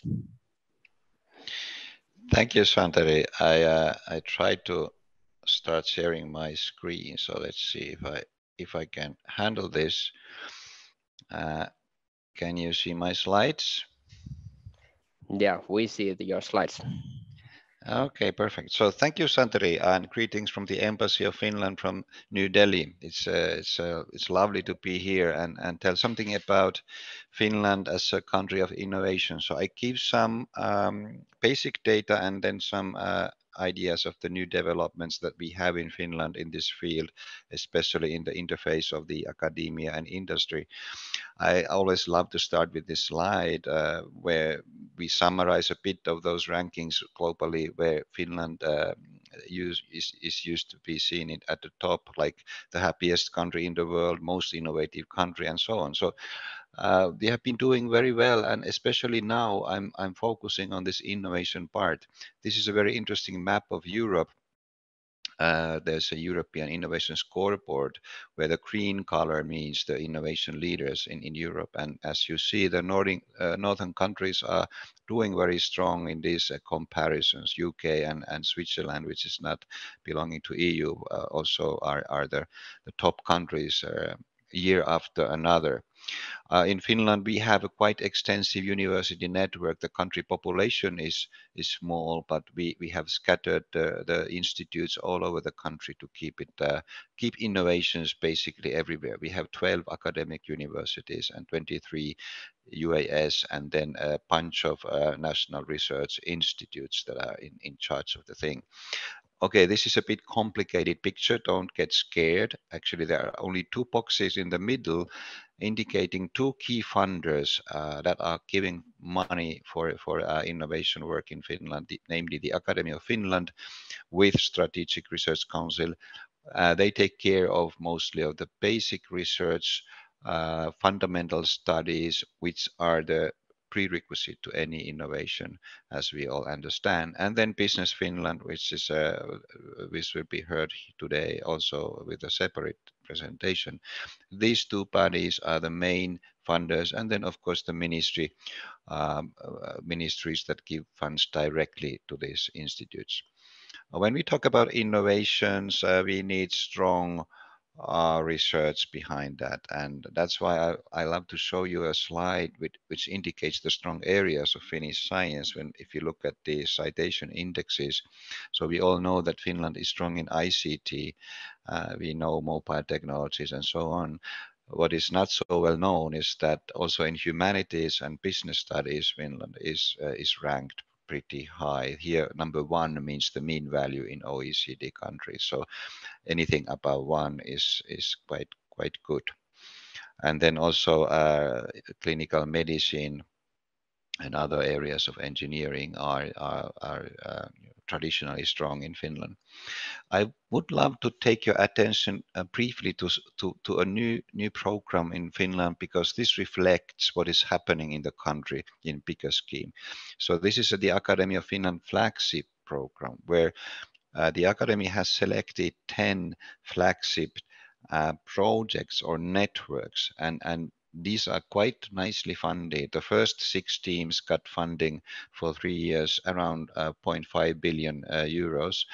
And these are not only research teams, they are networks of excellence, where we have not only academic excellence, but also companies involved, and also spin-offs that are developing from these things. Like 6G, for instance, Finland is a forerunner in that area, AI, cancer research, and so on. So for instance, I can mention this University of Helsinki cancer network. Actually, there are also other universities involved.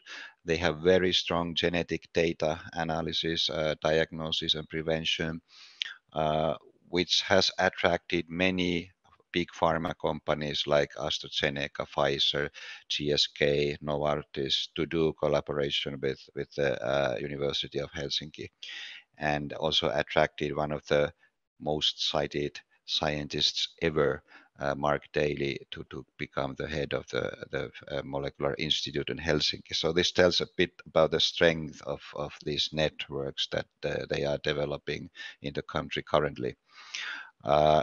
Here are the new four teams. Here also about Helsinki University, I wish to mention they established a new funding or investing policy where they especially invest to startups of their own students, so supporting the student activity in becoming entrepreneurs based on the innovations that they're doing in the universities. So this is a quite new thing, and I think that in recent years there have been very interesting developments in the country in this area. Then just briefly to mention that otherwise Finland is gathering kind of critical mass in data processing. We are having the fastest supercomputer in public research in the world. This is Lumi computer, where also Finland is receiving funding from EU, and there are around 10 member countries that are funding this thing. And Google is investing a lot to Finland in Hamina data center, 2 billion euro. And this is one of the company's most advanced data centers. Just briefly about Finland and India, we are doing exciting things here. This March, our prime ministers met and they had that online meeting where they agreed about partnerships in digitalization and sustainability. We have a joint Science and Technology Commission where we take these initiatives forward. And of course, we have some funding schemes between the Academy of Finland and the departments of Science and Technology and Biotechnology, and then other networks funded by the ministry. So quite nice tools, but I think we need to develop this further. If you want to see more about Finnish research, please go to this website. You can seek for individual scientists. You can have the publications, seek searches and so on. A lot of interesting data about research. And if you're interested about funding, they also indicate all recent and upcoming deadlines of different foundations and the academies. And then also stay tuned. We tell more about Finland and its excellence in different areas in this webinar series, Future is Made in Finland, which starts on Thursday, October the 7th.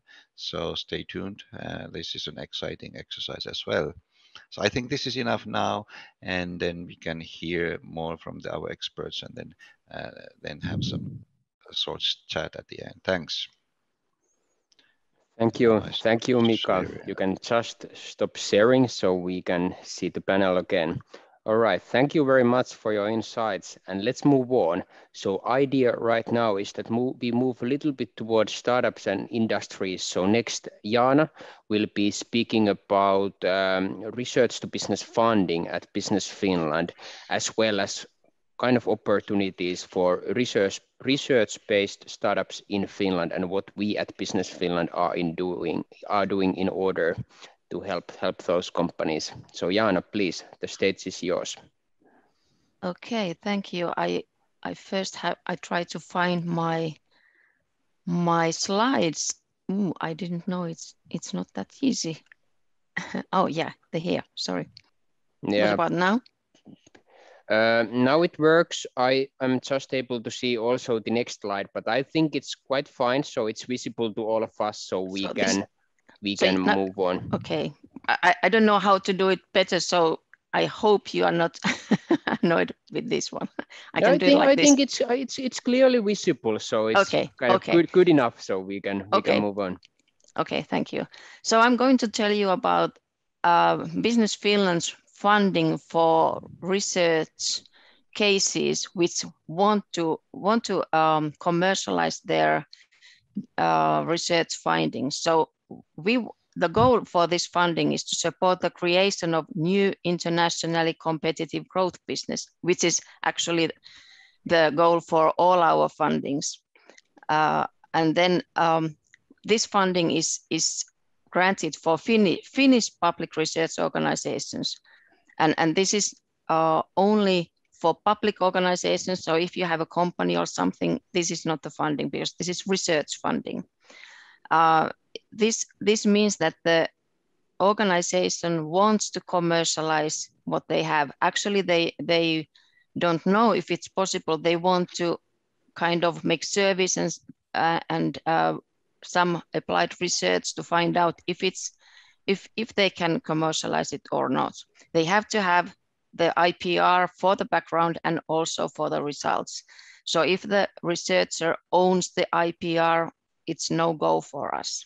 This funding is 70% funding, so the university or research institute needs 30% of their own funding for these projects. And in this project, they can explore different paths for commercialization. So most of them aim to have a startup after this project, but they have to kind of dig out what is there for a startup. Is there business possibility for a startup, or is it better to license or sell it to a bigger company who can then go to the market with it? And of course, sometimes it's obvious that there is no business case. There is no customer who would be willing to pay something. And this is available only for Finnish research organizations. And what we evaluate in the applications, we have 2 calls per year, and we get something like 120 applications per year, and it's quite a lot of work to evaluate these. The more important one is what kind of evidence they already have from their research, what they want to commercialize. So if it's basic research, it's just theory or something, so they are in too early phase. So they have to have some kind of evidence that the idea works already in the lab. We also want to see what kind of team there is, what experience they have and what kind of skills. And of course, the most important thing also is that they have someone who knows or has experience from commercialization, so they know perhaps the international markets and they know how the business works. So they have to hire one in their team. And in quite many teams, we have international researchers also. So they are mostly people who are doing their doctor's thesis, or they are professors or so. So they are at the high end in the university, and they want to see their research results to be used in real life. But this is, as they are researchers, we want to see also that they are actually committed to the commercialization. So sometimes they are willing to continue the research, but they are not so keen on the commercialization. They can say it so on the paper, but we want to see that they have the passion also for the commercialization. We want to see, of course, that the business that they are targeting to it's scalable and their size is big enough, so it's worth for us to grant the funding. What is their competitive edge? So they have to do their homework before they apply. So they have already these estimates, let's say, so when they apply the funding. Of course, we want to see the project plan, what measures they are doing, what the resources they have in their use, and we want them to plan also the milestones what they have in their project, so we can see how they proceed and if they are successful, and what are the final goals. Are they heading to a startup, or is the main goal to try to sell the IPR to a bigger company? And as I already told, the main goal for most of them is a startup, and then we want to know who of those researchers are willing to establish the startup. So if it's in balance of the business. And then the steering group is very important. What kind of people and experience they have in the steering group? Is it only researchers, professors, or is there people who know the business so they can advise and guide the research group well to take the right direction in the crossings they have in their projects. And when we have these calls, we of course compare all of the applications. So we only grant funding for the best ones, and they all have to fulfill the criteria we have. So there is no way to get under the criteria. As I told you, there are quite many. Actually, it looks like that in these project teams there are quite many international researchers. So they are more willing to head to business and to establish a startup than maybe the Finnish researchers. So there's some kind of they can be seen more in these projects than in the research projects as themselves. So maybe it's also that they want to stay in Finland, which is a good one, good base for the startup also. And then after this project, you can see here the funding path for research-based startups in Finland. As Mika already told, that Academy of Finland is the big funder for research in Finland. And after the basic research phase, the researchers can apply this research to business funding. Actually, this is the only type of funding in Finland that is useful for them to kind of find out if their research is has a possibility also to be a product in the market. And after they have decided to establish a company, and they have the business ID in Finland, they can apply other funding from Business Finland, which we call Tempo or R&D funding. Of course, there is their own criteria for these fundings, but still it is very normal that at least I would say 90-95% of those new startups they apply these fundings. But to get these funding from Business Finland, they also need seed funding from business angels or VCs. So and none of our funding is 100% funding for the company. So it's vital that they find also business angels and other funders. Of course, if they have enough money in their own pocket, which they can put in the startup, it's fine for us also. And then we have this, let's say the cream de la cream funding for startups, which we call Young Innovative Company funding, which can get quite a lot of funding in a row, but then they already have their business running and they want to scale up, and there's a bigger possibility that we can speed up their growth in internationally. So this is the very short view for our funding for research-based startups. Of course, we have other services also, but this is just to show the funding in these states. Okay, thank you. That's all. If you have any questions, I can try to answer them later on. Thank you. Thanks. Thank you so much. That was very valuable information and exactly what we wanted to share with our audience today. We have had many speakers from Business Finland, and I think the people who have followed throughout this session have seen that Business Finland is actually a very versatile public organization.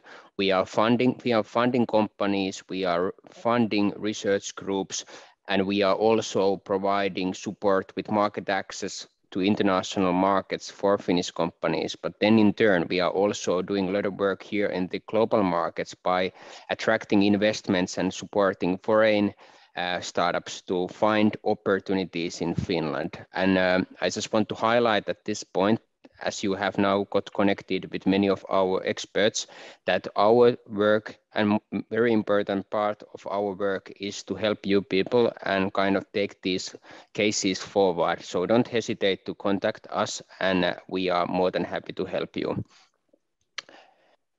Because this is an international discussion between Finland and India. Now we really want to hear the Indian point of view, and I would first like to hear from Professor Narayanan. I would like to hear your comments and reflections to what you have heard during this session, as well as the earlier tracks. This is very interesting, and we are very much looking forward to your comments, as you have been doing a lot of work in Scandinavia and Europe. So Narayanan, please, stage is yours. Would be more than happy to hear your thoughts. Hey, Santeri, thanks for this opportunity.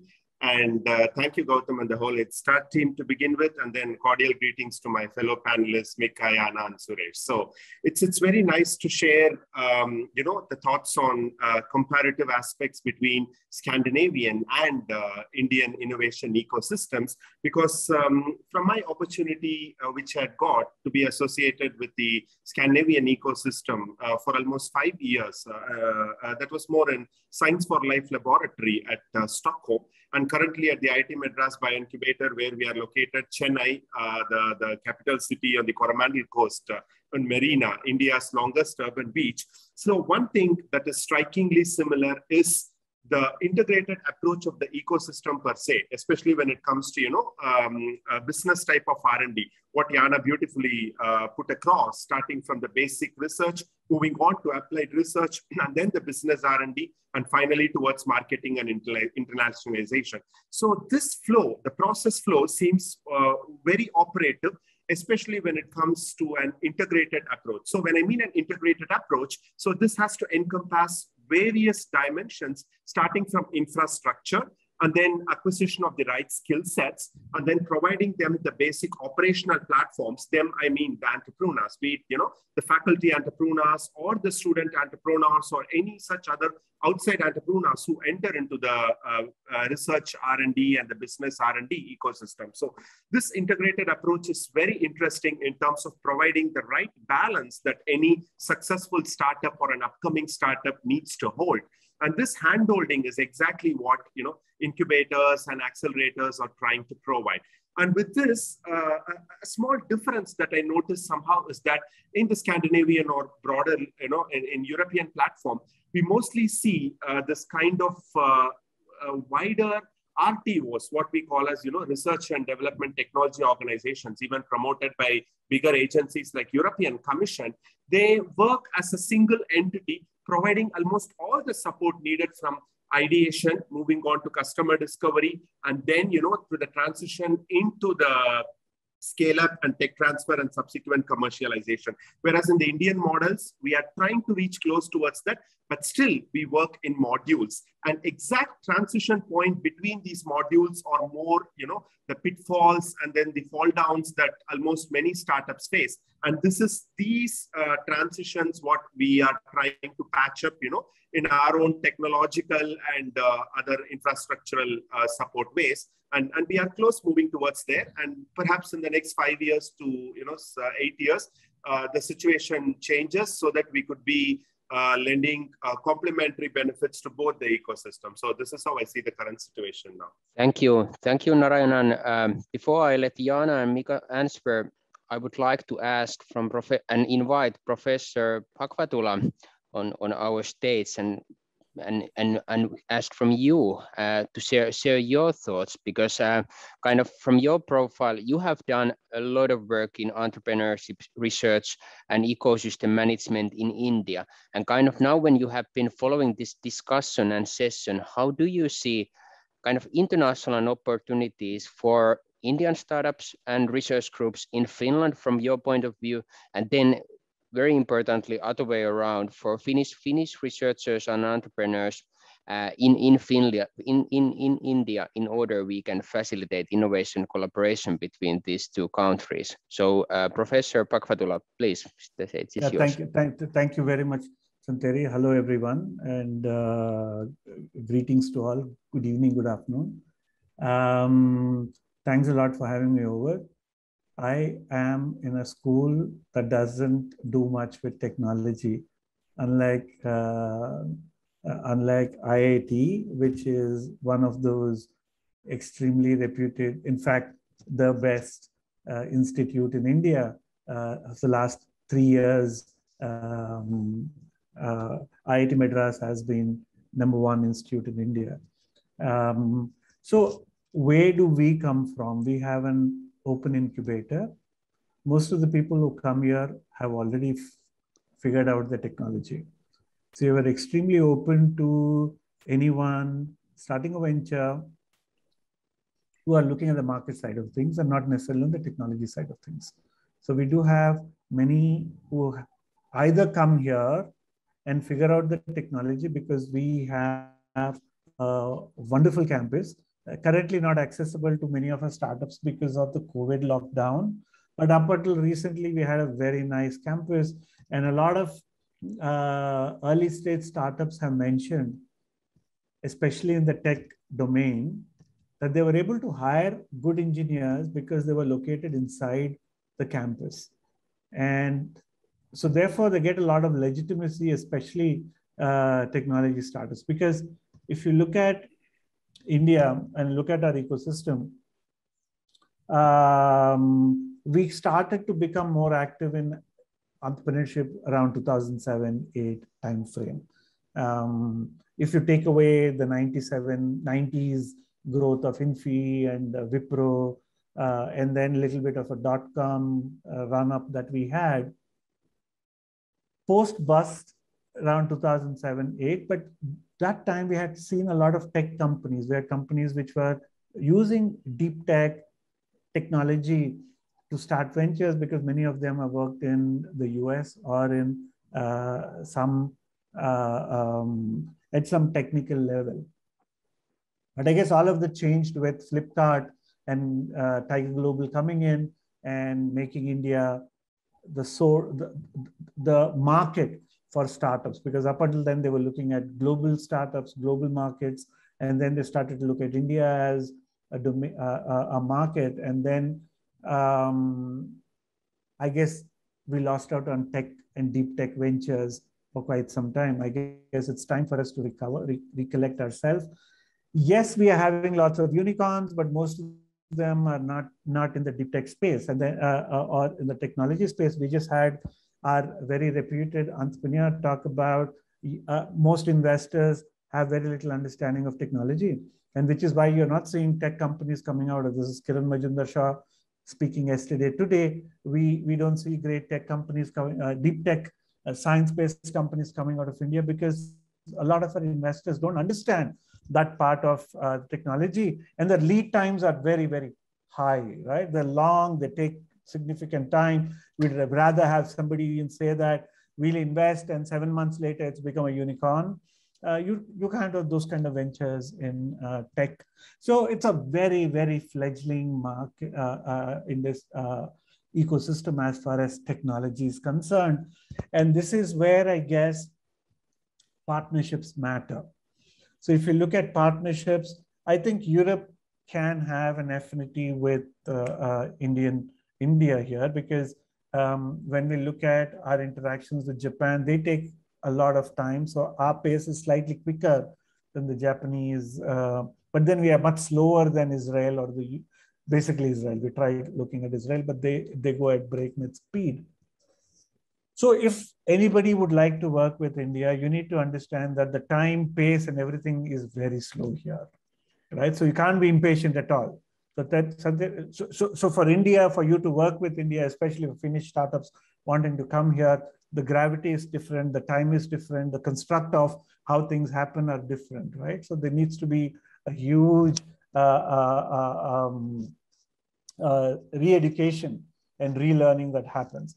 Whereas for startups out of India wanting to go to Europe, I think it will be far more interesting because you're closer to larger markets like US. But before you go there, you could cut your teeth on slightly more advanced markets, but doesn't run at the pace at which the US runs. So it gives you a slightly protected environment for you to figure out early growth before, if you would want to move west.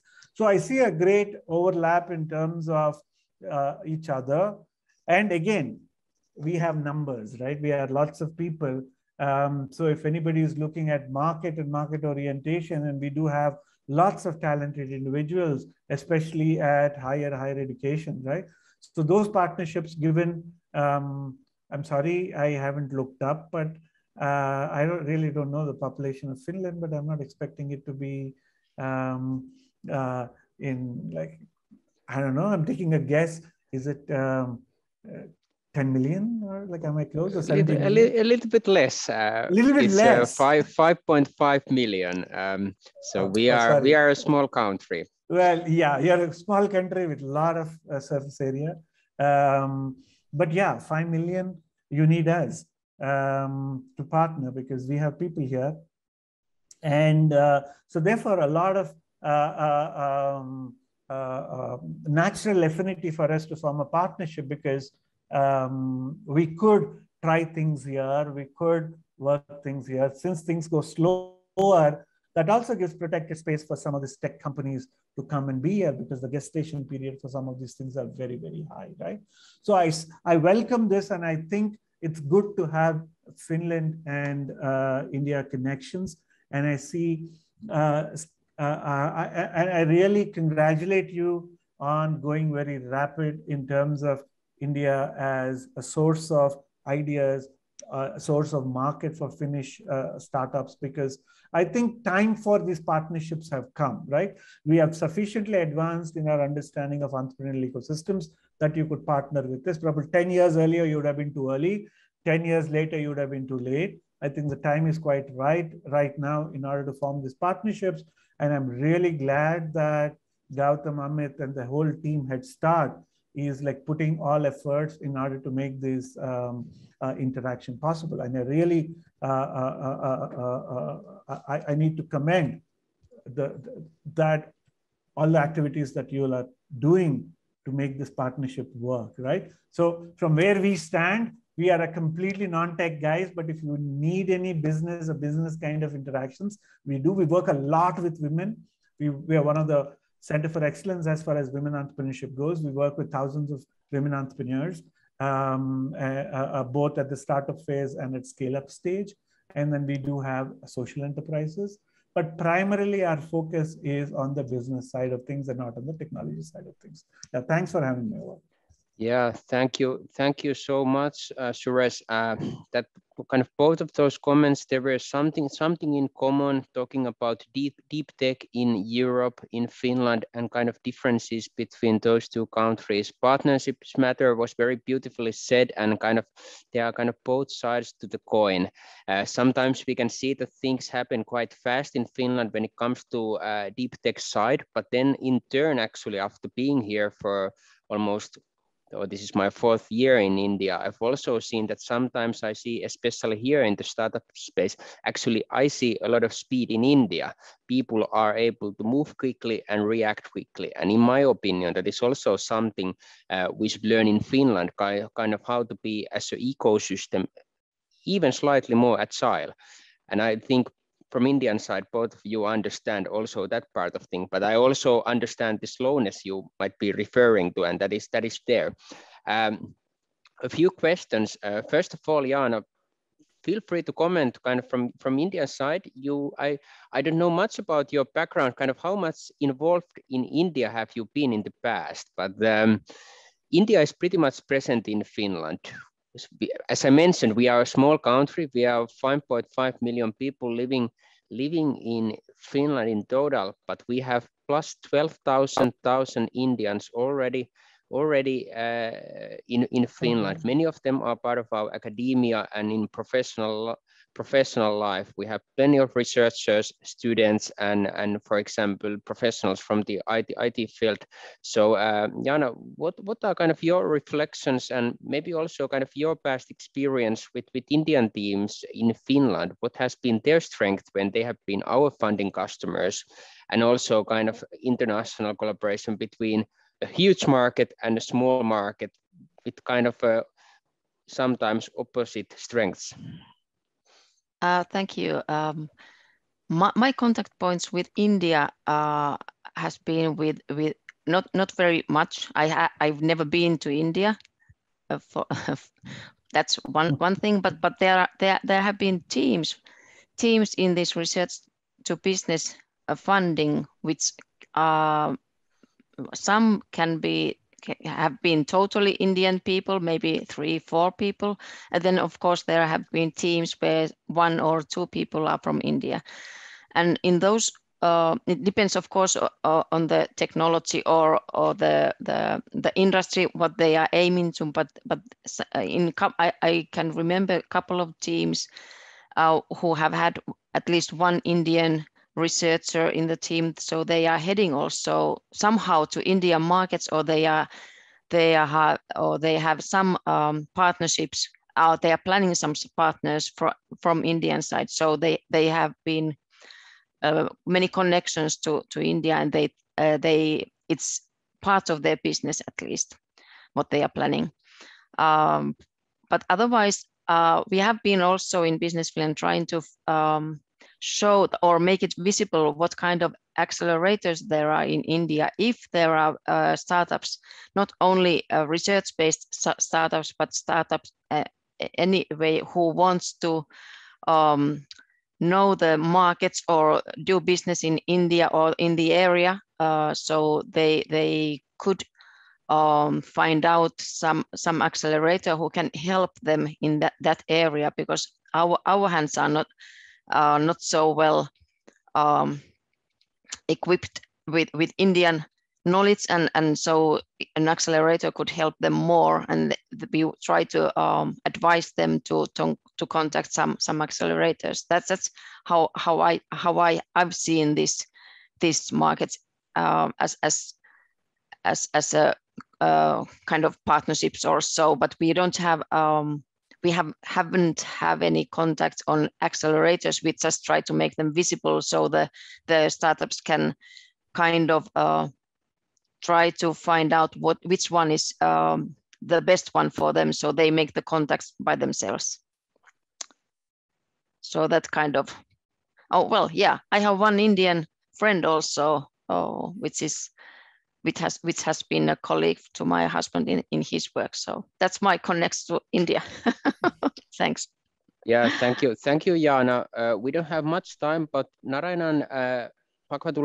Pakvatula, do you have some additional remarks you want to raise and pinpoint here before I hand over to Dr. Tilronen to kind of conclude this session and say his final remarks? So kind of open states and kind of final thoughts to this discussion. Well, the focus of this conversation is tech, but given the fact that you have an official role, I think there could be another connection to India from Finland, which has been absolutely undersold in India, is the cultural entrepreneurship. And I see with Aalto universities and with the kind of emphasis Finland has on design and aesthetics and interplay with that with technology, I think there could be a huge connect on the non-technology, but on the aesthetic side and the cultural industry. And that entrepreneurship there is like absolutely minimal in India. And I see Finland's taking quite a bit of a leap there because of the kind of focus you'll have on design and interfacing with technology. I think if that could also be a potential source of collaboration, I think that would be good. I know this is not technology, we're talking about technology, but I still do think that the creative industry partnerships should happen as well. That's a very beautiful point. I see Professor Narayanan wants to add on to that. That's excellent point. In Finland, design is strongly present in everything what we do, and also in the technology domain. For example, the Aalto industry you've been pointed is kind of combination of technology school as well as design school. So yes. Wonderful example, and I'm sure also Dr. Tilronen has a lot to comment. But Narayanan, kind of you, because you come from the tech background and from IIT Madras, so please give your short comments about this topic. I just wanted to very, briefly compliment Professor Suresh's words here. So this complementarity, interdisciplinarity, and intersectoral approaches, these are the need of the hour. So basically, as he also mentioned, even big techs and, technology institutes like IIT, they require the handholding from premier business institutes like IIM, because, at some point, this transition is exactly where this complementarity needs to be struck. And this is what is exactly lacking. And when I see such complementarity approaches between both ecosystems. For example, here at the IIT Madras by Incubator, we run Early Translational Accelerator, which is supported by the Department of Biotechnology, Government of India. And we try to scout technologies. We try to bring in the best academic leads and then provide them a platform to scale them up and then move towards technology transfer and commercialization. And also on the Finnish side, I start seeing, moves like this FimPod, which is going to bring all together the pharmaceutical, the research, the medical, and all the business sectors that comes as a utilitarian product at the end. So all these showcase the fact that we are all moving towards this translational forte per se. And this is exactly what the startups might be looking for. And such launch platforms are extremely important. And also, as mentioned in the previous session, I think by Puneet, if I'm not wrong, so Finnish system is also wonderfully set to to protect the startups that face a hard fall. And this is something that is lacking currently in the Indian ecosystem. So there are a lot of points which we look upon the Scandinavian or the Finnish ecosystems to learn from, so that, we could provide the security aspects, thereby encouraging more startups and entrepreneurs to move ahead without much hesitation. I think these are some small bottlenecks we need to overcome, but then time is, as Professor Suresh nicely mentioned, time is not far ahead. So it's already here, and then it's the right time now. So with this, I hand over to you, Sanjay. Thank you, Professor Narayanan. Very, very interesting. Now, Mika, please, I will ask you to conclude this session, and we have heard a lot of interesting insights from the Indian side as well as from Jaana. So please share your thoughts for this topic and the topics what our panelists raised, and also in general commercializing research. I think that's a fairly interesting topic we need to touch upon more in detail later. But your quick reactions, thoughts, and please also give your final remarks. Thank you, Santeri. Lovely discussion. I don't see, by the way, my own face, but that is only good. But we see it. Okay, you see it. Okay, it has been very inspiring, and I think that I have to meet these people after this session. Certainly, I would love to visit you and have more discussion on this. I would love to pick up this what Suresh said about this culture of entrepreneurship in Finland, and that's exactly the thing.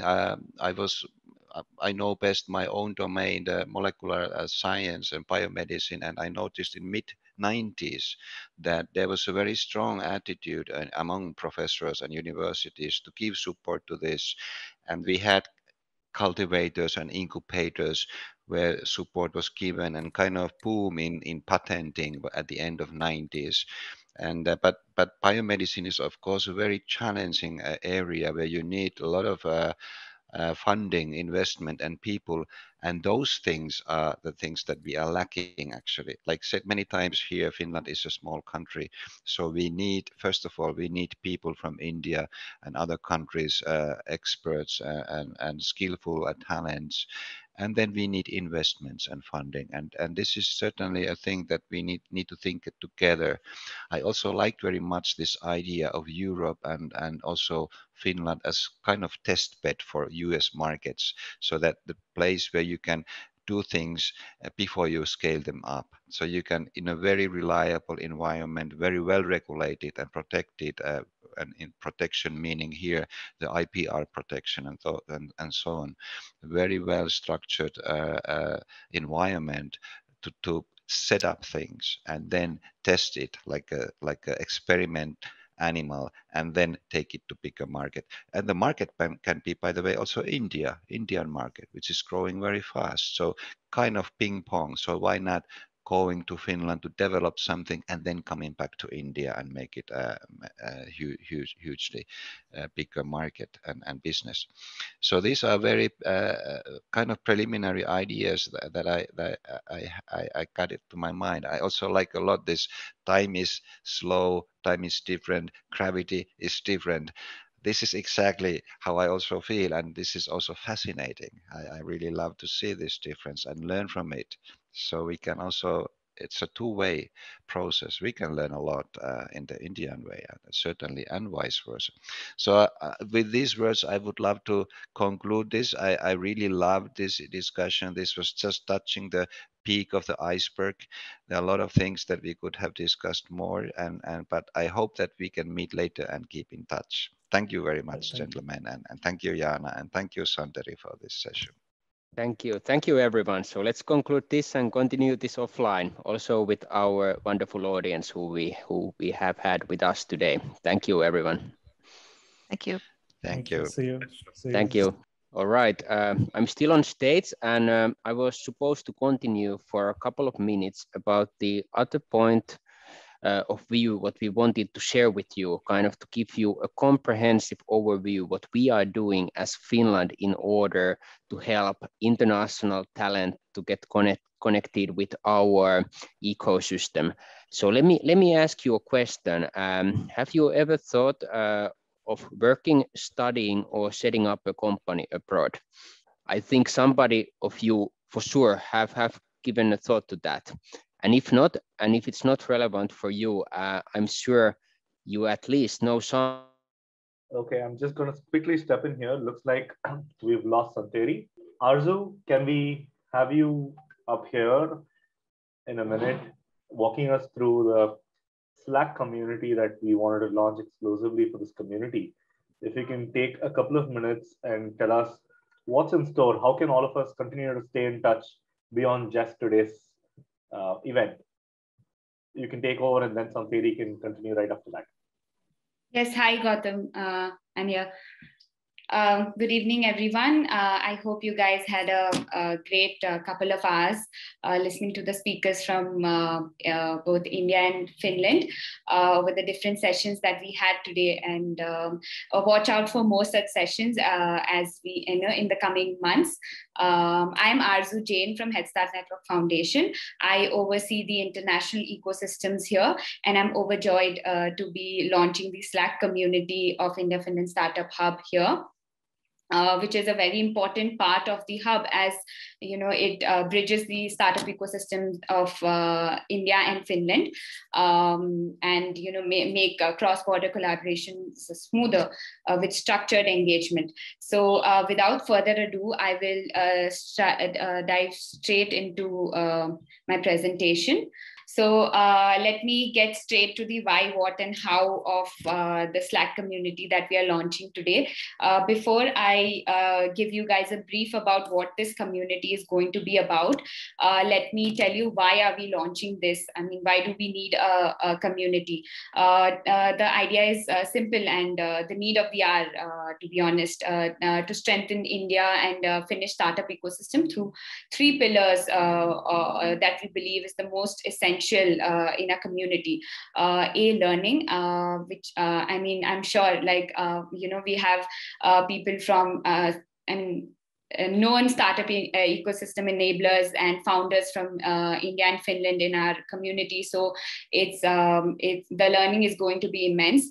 The second part of our Slack community, the second focus would be networking. I mean, of course, like in a community, that's the most integral part, and that's what our focus will be also. And the most important part of a community is fun. I mean, why would you want to join a community which is not fun?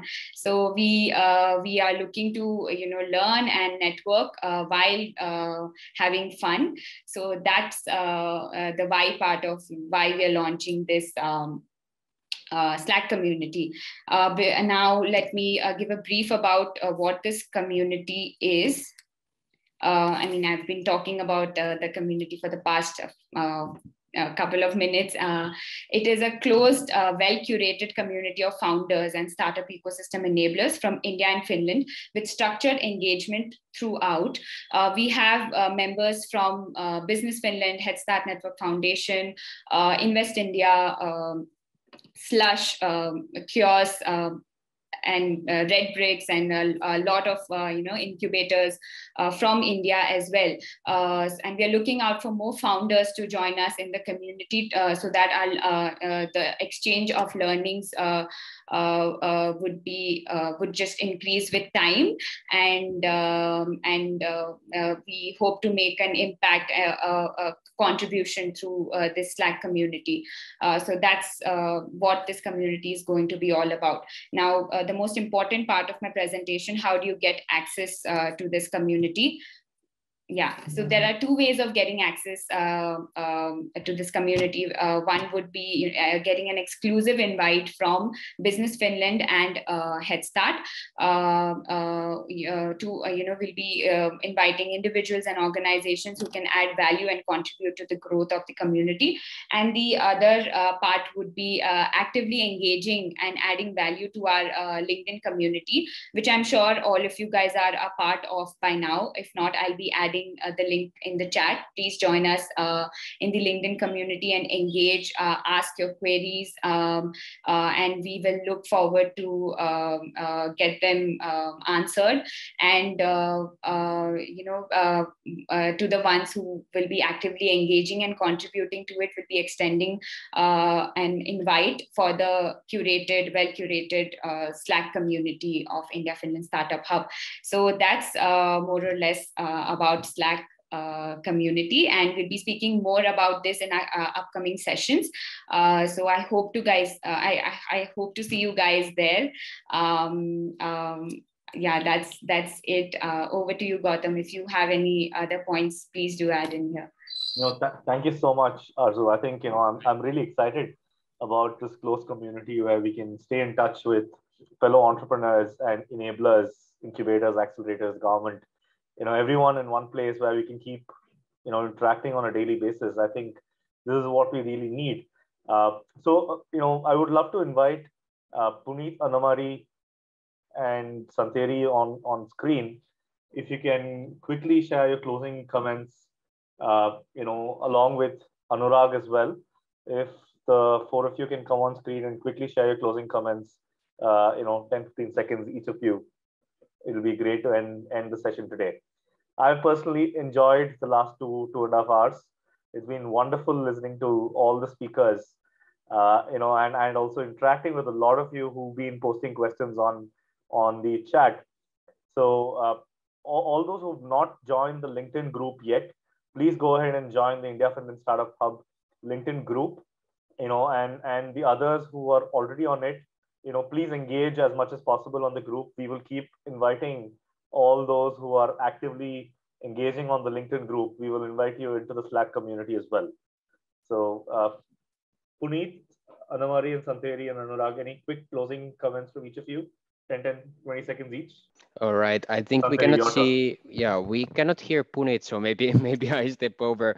There's been some technical problems from both of our side for the past 5 minutes, but the whole session, 2 hours we have been absolutely fantastic. So thank you a lot, everybody.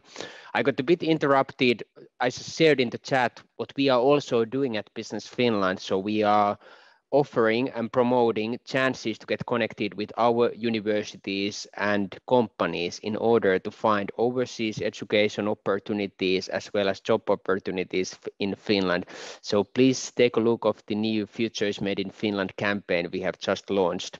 I just want to thank everybody, and the Slack community we just published and kind of officially now opened is going to be fantastic. So let's continue interacting there, generating ideas, making new connections, and it's kind of a way to understand differences between these two countries a little bit better, and most importantly, kind of underlying opportunities. So thank you a lot, everyone.